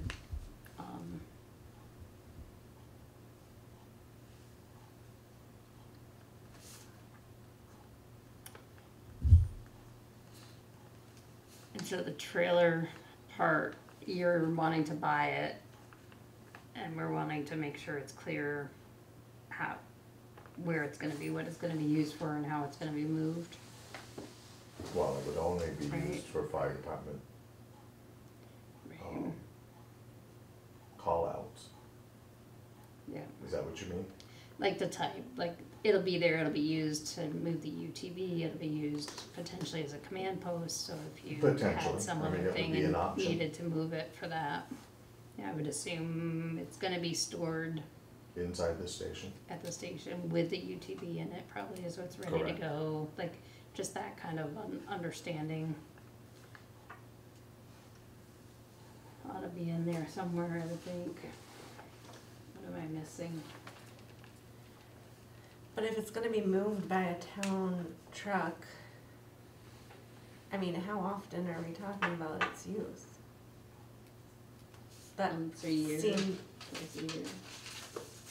Yeah, I don't know, it depends.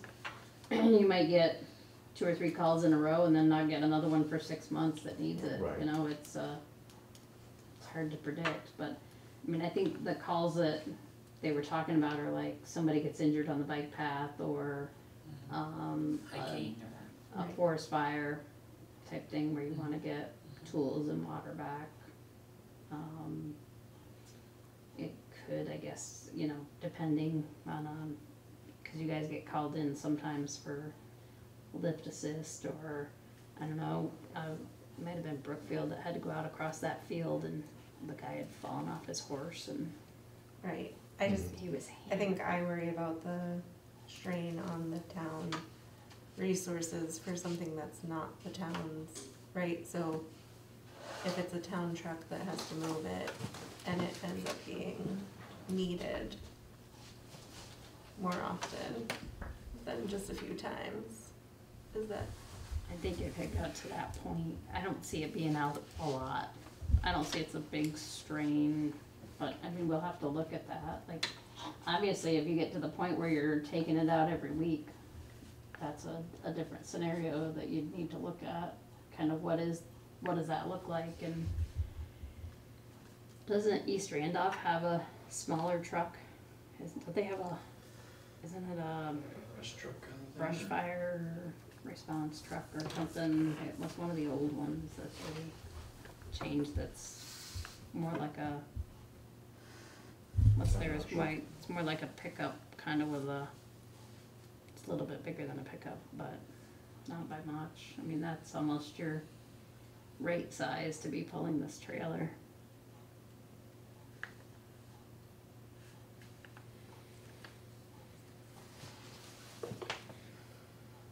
I guess I would say if it became a burden, then we have to look at what happens at that point, right? What's that resource and what does that look like? But right now, I would guess if you had 5 to 6 calls, I would say 5 calls is stretching it even in a year where you'd need that. I'm thinking maybe 3, 4 calls, but you probably are gonna have a training, right?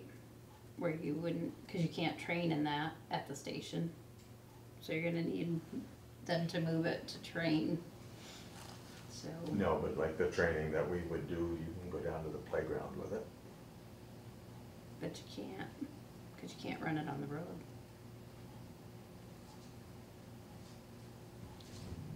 True. But if So we did have someone maybe transport, we could- 6 to 8 times a year. I don't think Yeah. it's a terrible lift for them. Is there any way we could put language in there though that it seems excessive that there might have to be a different plan in place or something? Like if something happened and they were using it all the time, that we might review it. Is there any reason to do that? I think that's an operational thing that Trevor can review. Okay. Anyway, on kind of how we do it, like if it gets to be out of control, but I don't know that I feel like 6 to 8 times a year is out of control. Obviously, the trainings would be scheduled ahead of time, so they would be able to work that in, but the responses aren't gonna be. I don't know, John can get called out today for probably some of the same events they're gonna get called out for. Quite often. Oh, yeah.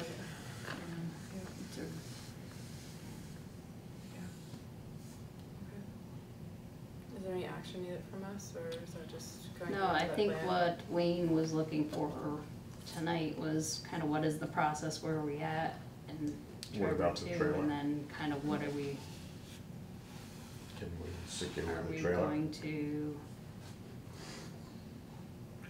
Right. So the nonprofit has the money and you're buying the trailer. So is the trailer being bought in the town of Randolph's name? Or are you buying it as a nonprofit and they're gonna have to transfer title? Whichever way you want it. It feels like it ought to go right as one. What does that do for us on a policy perspective from procurement and whatnot? Is the town allowed to just go out and buy a trailer? The policy envisions that there's some sort of bidding competitive process, even if it's just soliciting quotes, doesn't have to be a full formal thing. Did you get more than one quote, or you just went down and chatted with Lucky? We've had a couple of quotes. Not everybody can get the trailer that's wide enough to handle the machine. We've gotten 2 quotes and we went with Lucky's so far. As far as an internal department decision. What's the cost? Is it, I mean, you can do like a simplified bid and just get one more quote, just to cover your bases. Is Lucky's the low bidder? Yeah, he's giving us a discount. So it may be just reaching out to one more vendor to have them price the same type of thing, even if they, but Even did with you it say not coming somebody as came back? taxpayer money? Well, if it's gonna be titled in the town of Randolph, we have to, but did you say somebody didn't bid because they didn't make one? Or Yes. somebody, okay, We've- so then you got your 3, right? Cause one said no bid counts, a higher one, and then Lucky's, you have Okay. them. So the idea would be that we would buy it. Well, I don't know, I was just wondering if it needs to be titled, it's gonna be titled when you buy it, does it make sense to title it to the nonprofit? And then show them transferring it to the town, or just title it in the town's name right to begin with? Didn't we That's kinda title- where I was going. Wasn't the ATV titled to the town? No, hasn't been transferred over yet either, last I knew. I'd have to check the title book. Did you register it? The UTV? I don't believe, I think it's all being waited on So to you be don't able have to a do it title then? to the town specs. You wouldn't have a title if you haven't registered it yet. You'd have the certificate of origin. And that would be it. So you probably got a sales document that says whatever the nonprofit. Bless you. Thank you.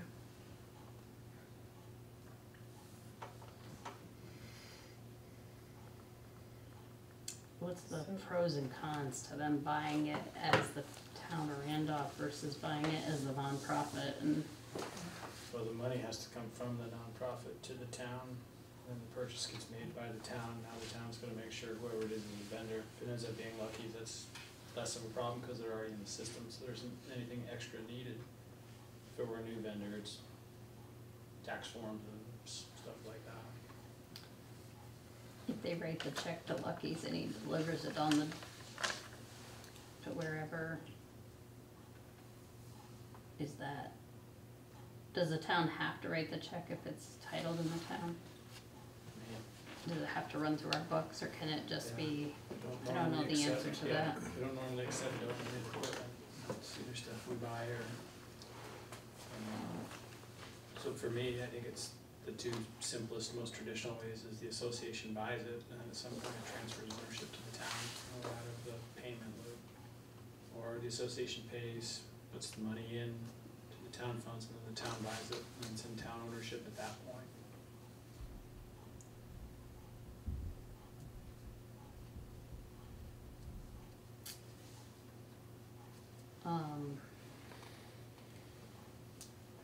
You're a nonprofit, right? Mhm. And so you're tax exempt Mhm. for, are you tax exempt on trailers and stuff too? Do you know? I don't know.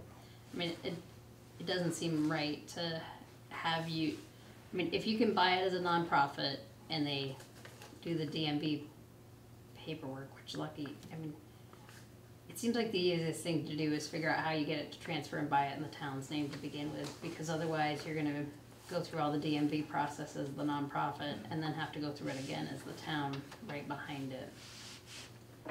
Right, and so even if you don't have to pay the tax, you still gotta pay the title and registration fee and. Is there any way it could be like dual ownership and then they pay like dual title? No. That's messier. I think we'll just have to work out what that process looks like, maybe, and think it through. Cause both organizations would have to go through the DMV, maybe So it not. sounds like the simplest way would be for us to give a check to the town of Randolph to purchase the piece of equipment. I think it probably is, Wayne. Unless Lucky can sell it to you without running it through DMV, and he might be able to do that too. You might be able to do it without leaving the law, right? That's where the problem is. No, transferring that's it. when you take ownership, but I've bought ATVs before. We didn't allow it to go through the DMV process, cause we took them to New Hampshire and left them there, so they weren't being used in Vermont, but I think it's, I think you can buy, and not run through the whole DMV process, cause you can buy a car out of city and come to Vermont, and then have to go to the DMV and do it. So I think there's two options there.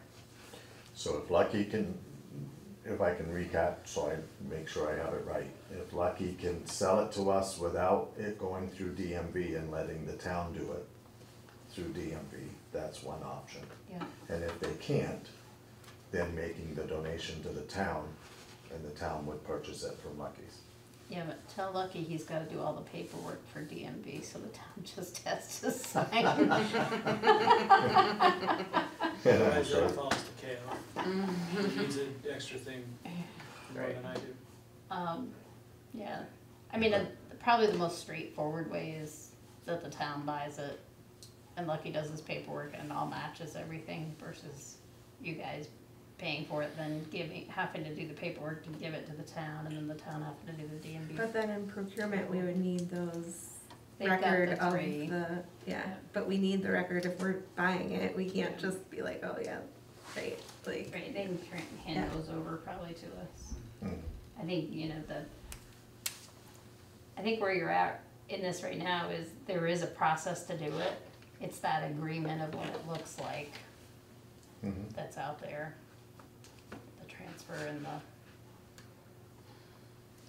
the training and the policy of the mechanics of how it moves, right?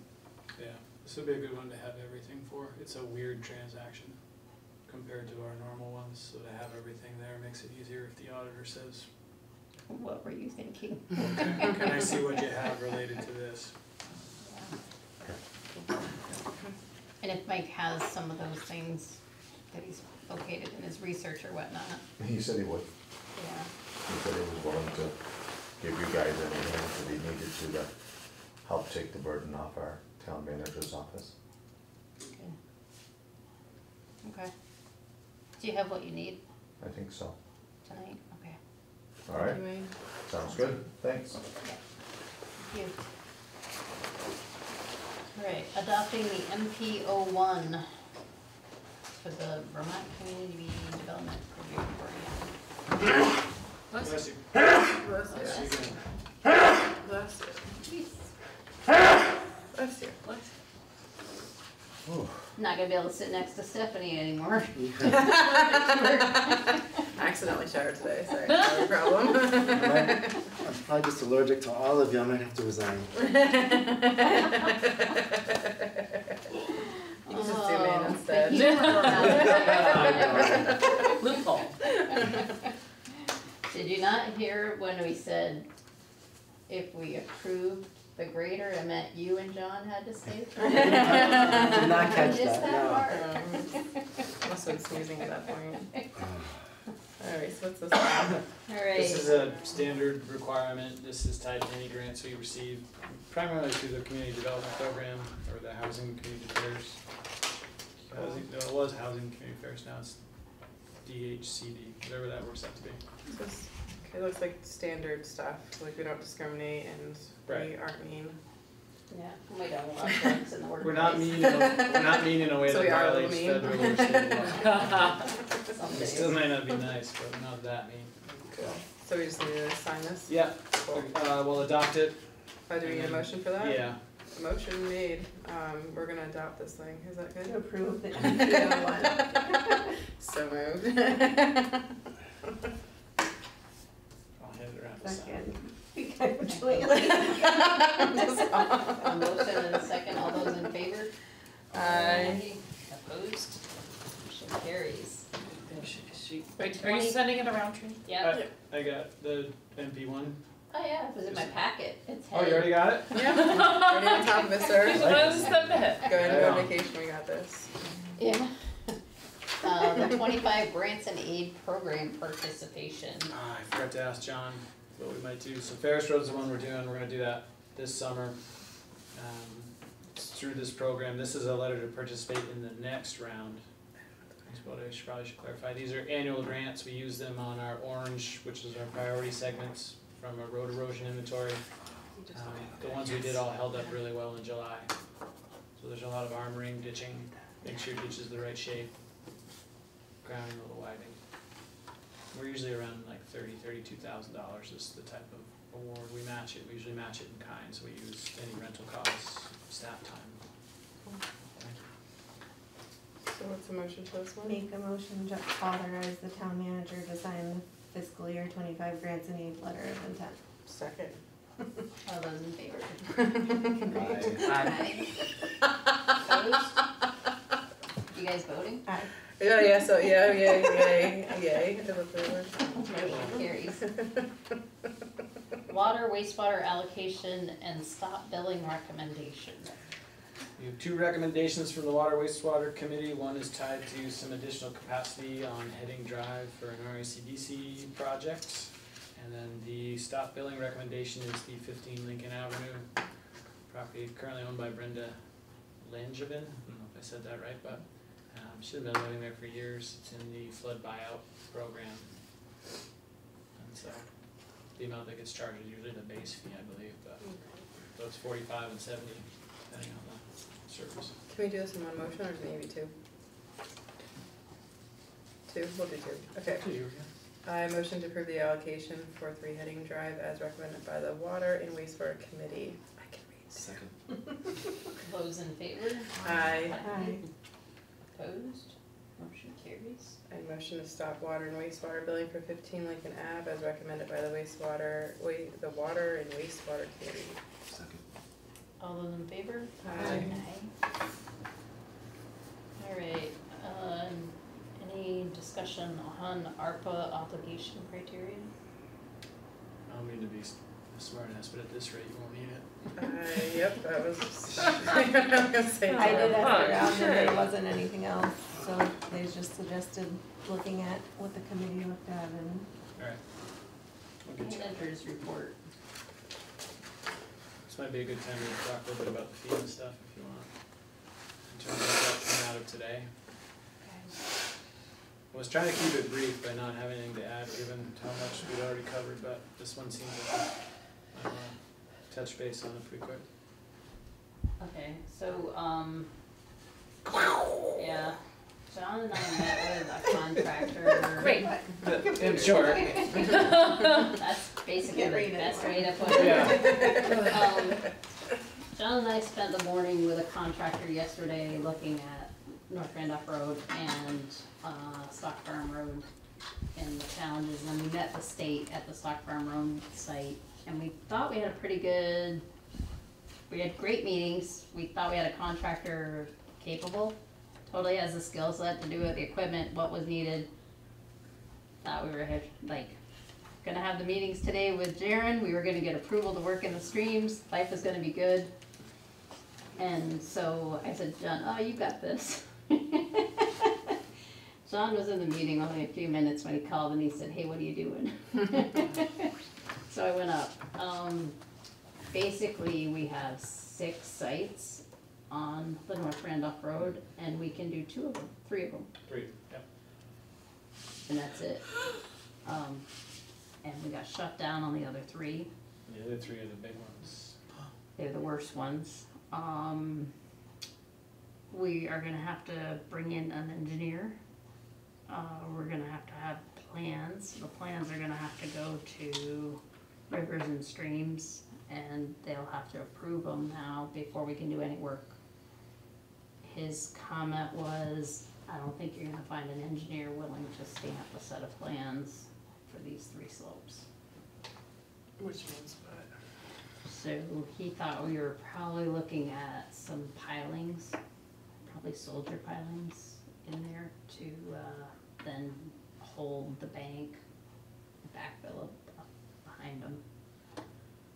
Not cheap, not easy. It's basically gonna delay any work on those 3 sites while we do it. So in talking with Trevor, we're gonna put out a single pager like we did during the flood. Look to get some engineering firms on and then send them out to look at it, to give us a scope of what they need and whatnot to look at it. We don't think they're gonna have to do borings, cause you can just look right down there and see the, go get a scoop of it. It'll tell you what it is, Pretty accessible. The challenge is the water's coming right out of the ground underneath the road, not in culverts or whatever, like just seeping out. We've perched the water table on 2 of the sites. We're down to ledge in the bottom of the river, so we don't even have a bottom that we can work with. We'll be pinning, whatever we come up with, we'll be pinning into the ledge to try to get it to hold there. The stream guy that was there said our best bet is to push the road back, but we still gotta secure that bank too. So, in talking with FEMA, they got a little squirmy with the push the road back. Yeah. But remember, mitigation like that, if it's not in the approved list of things, is only 15% reimbursable. And that's not gonna be cheap, because that bank on the other side, same material, and there's water coming out of that everywhere. So, and it's steep. So you've got a little bit less of an issue over there maybe, but there's gonna be an issue on how we retain that bank and cut a road back into it. All gonna require engineering. So that's the North Randolph Road update. Basically, we can fix up at where Rogers Road comes in. We can restack the inlet outlet side of that with the blocks, but the blocks we want to use for that are down over the other site that we can't touch. So I'm not really sure how we're gonna do that quite yet, but and all the way at the bottom, the washout at the bottom. So not the bridge? Nope. The bridge, well, we gotta engineer the bridge. Yeah, we can do the bridge still. That one Okay. is on its regular trajectory, so that was all fine. The problem with that is that we were looking at a box culvert and we're on ledge. Box culverts don't sit on ledge very well, so we probably gotta look at a couple of other, and we have to do a hydraulic analysis of the entire North Randolph Road water corridor and the Kibbe Road water corridor to know, because the 2 come together where that bridge blew out. So we got some work to do there.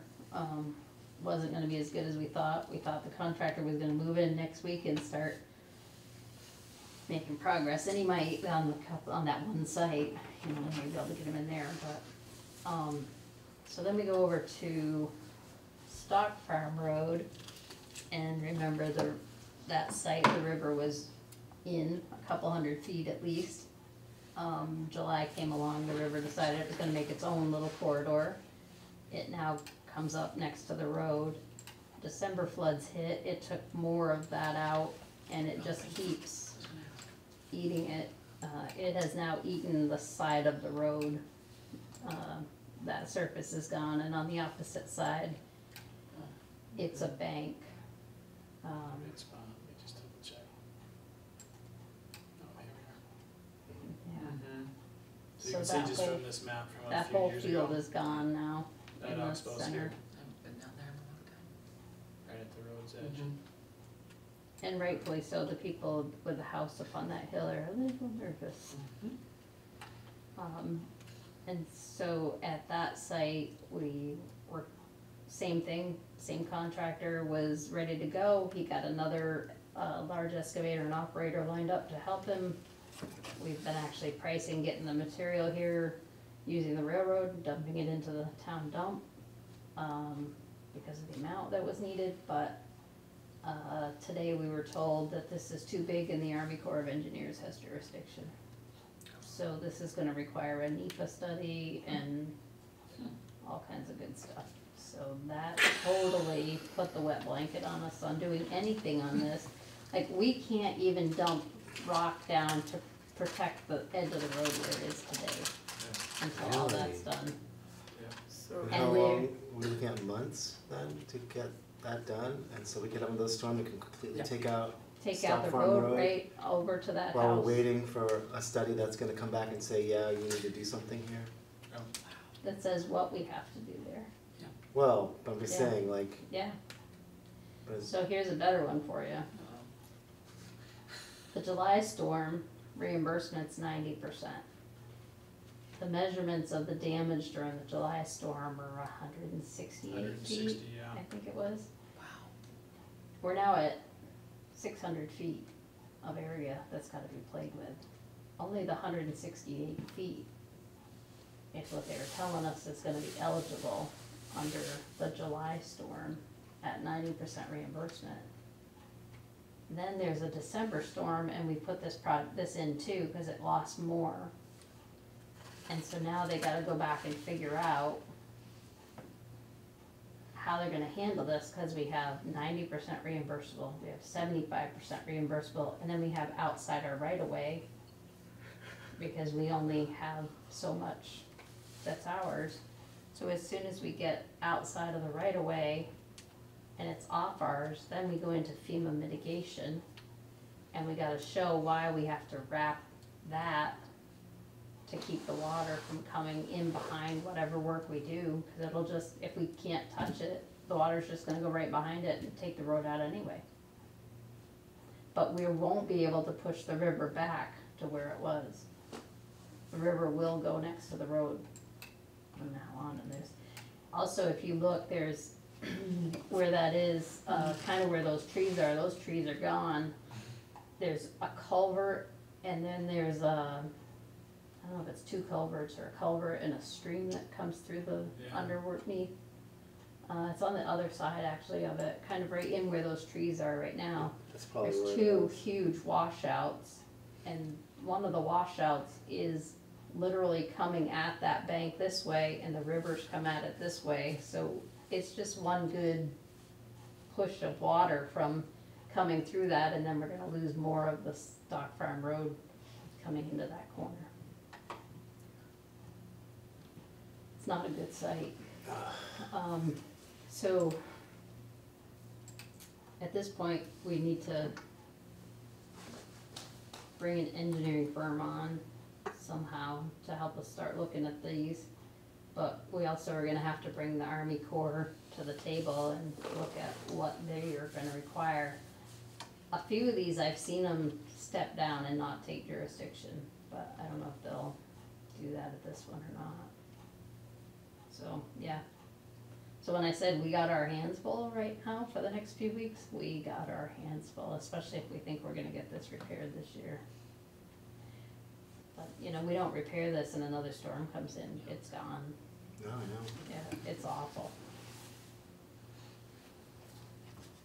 So, that's, in a nutshell, the highway fund that we've been having the last couple days. Good time. The highs and lows. Well, it's been a good plan. We were getting action ready. We'd even talked to the Rivers guy on the phone, John and I had. He said, yeah, send me over what V-Trans wants to do. I'll get going on the permit right away. I'm gonna come out, meet for a site visit tomorrow. We left yesterday feeling like, all right.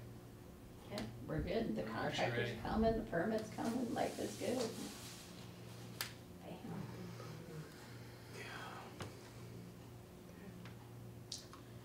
So that's where that is. We'll have to go out and get a engineer on board and take it from there. But my guess is we're probably better off at the table with an engineer and starting the conversation with the Army Corps Yeah. than we are with just us, cause they'll know the buzzwords of how we might be able to get them to back down on some of it or move quicker, but